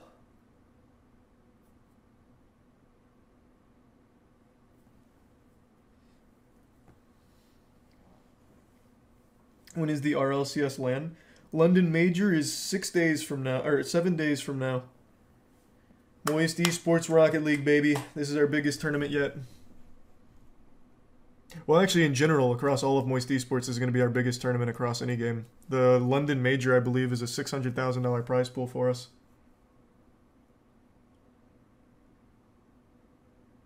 I think. I could be wrong. I don't quite remember.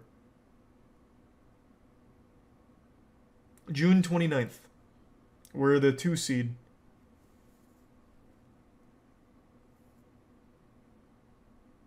Have I seen any Grasp of Avarice speedruns?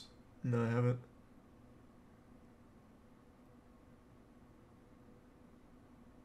Is BDS 1? Yeah, BDS is the 1 seed.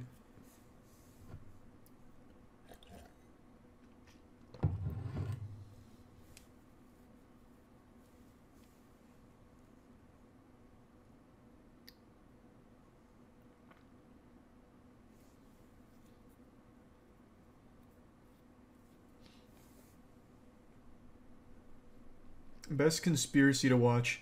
Are you asking for one? This conspiracy I always recommend now is called the Secret Space Program.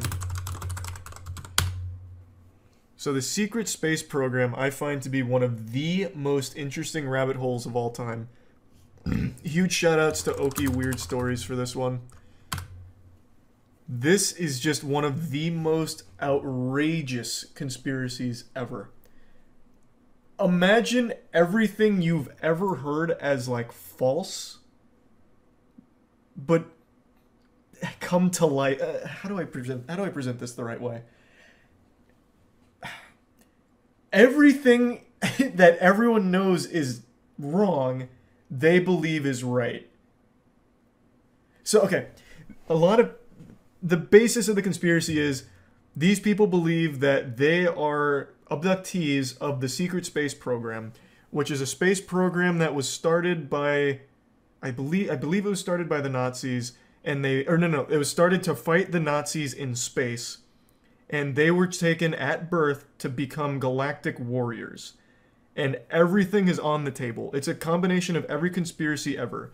So some of the Secret Space Program believers believe that they're vampires. They believe that they are shape-shifting werewolves. Some of them believe that they used to be gladiators who were taken from their time period and brought to space and then re-existed in this time period. It has everything. Absolutely everything. I think it is the most fascinating conspiracy theory out there. Oh, and Kevin Spacey, for some reason, is a big component of the Secret Space Program. Thanks to Prime Dev. And the 5 gift subs, Tomato. Thank you, Tomato.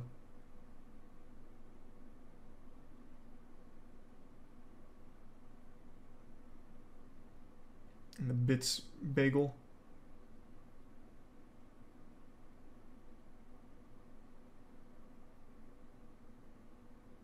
What video should I watch about this? Watch Oki's video. Oki has an incredible breakdown of it, and even gets like interviewed with one of the figureheads of the Secret Space Program movement, goes to their convention, and even gets on their channel while pretending to be a believer. It's amazing. It is so good. This video is still so criminally underrated. He made such a wonderful breakdown of it.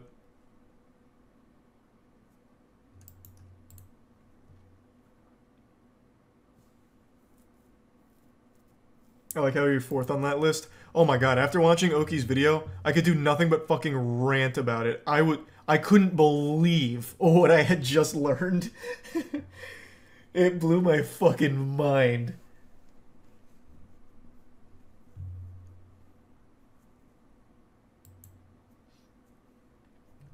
Thanks to the bits frozen in the resub margin.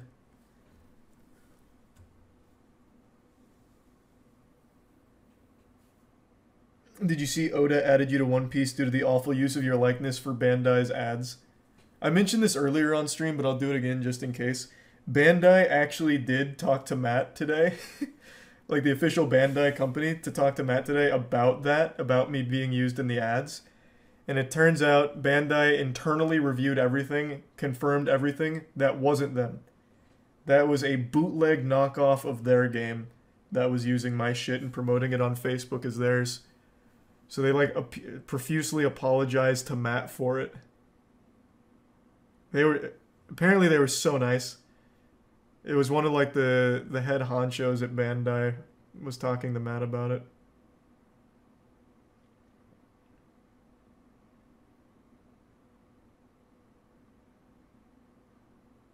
Why to Matt? Because Matt handles all of that for me. I direct everything to Matt. Needs to give sub apple and the resub bagel and onion.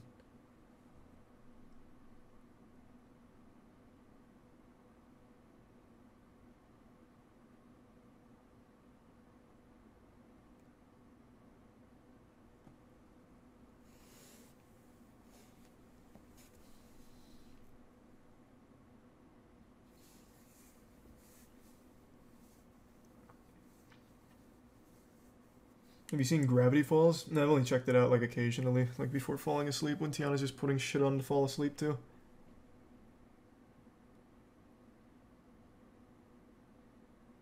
They should have added you as DLC, NPC, and Elden Ring as an apology. Oh, that would have been so nice. Imagine, just strong-arming them for shit. Oh, that's so sweet. Thanks, Jake.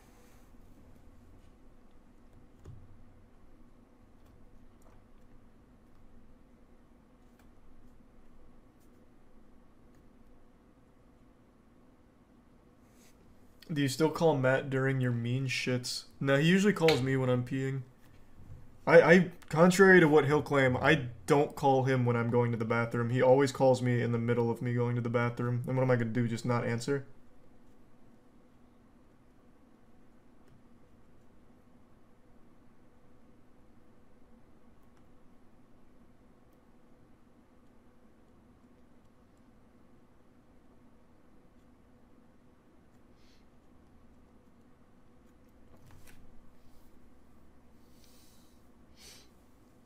I've already watched that whole Kimba video. I find Kimba to be a really interesting story as well. I'm sure most people already know that one. Kimba, Simba, the stuff like that. Where it's claimed Lion King was a ripoff of a older Japanese property named Kimba.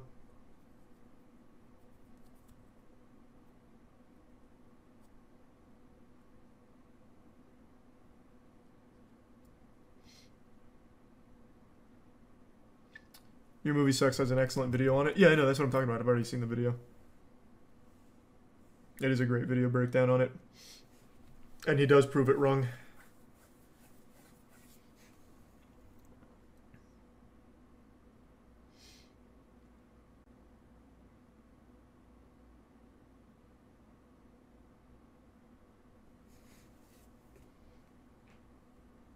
Thanks to the resub bacon.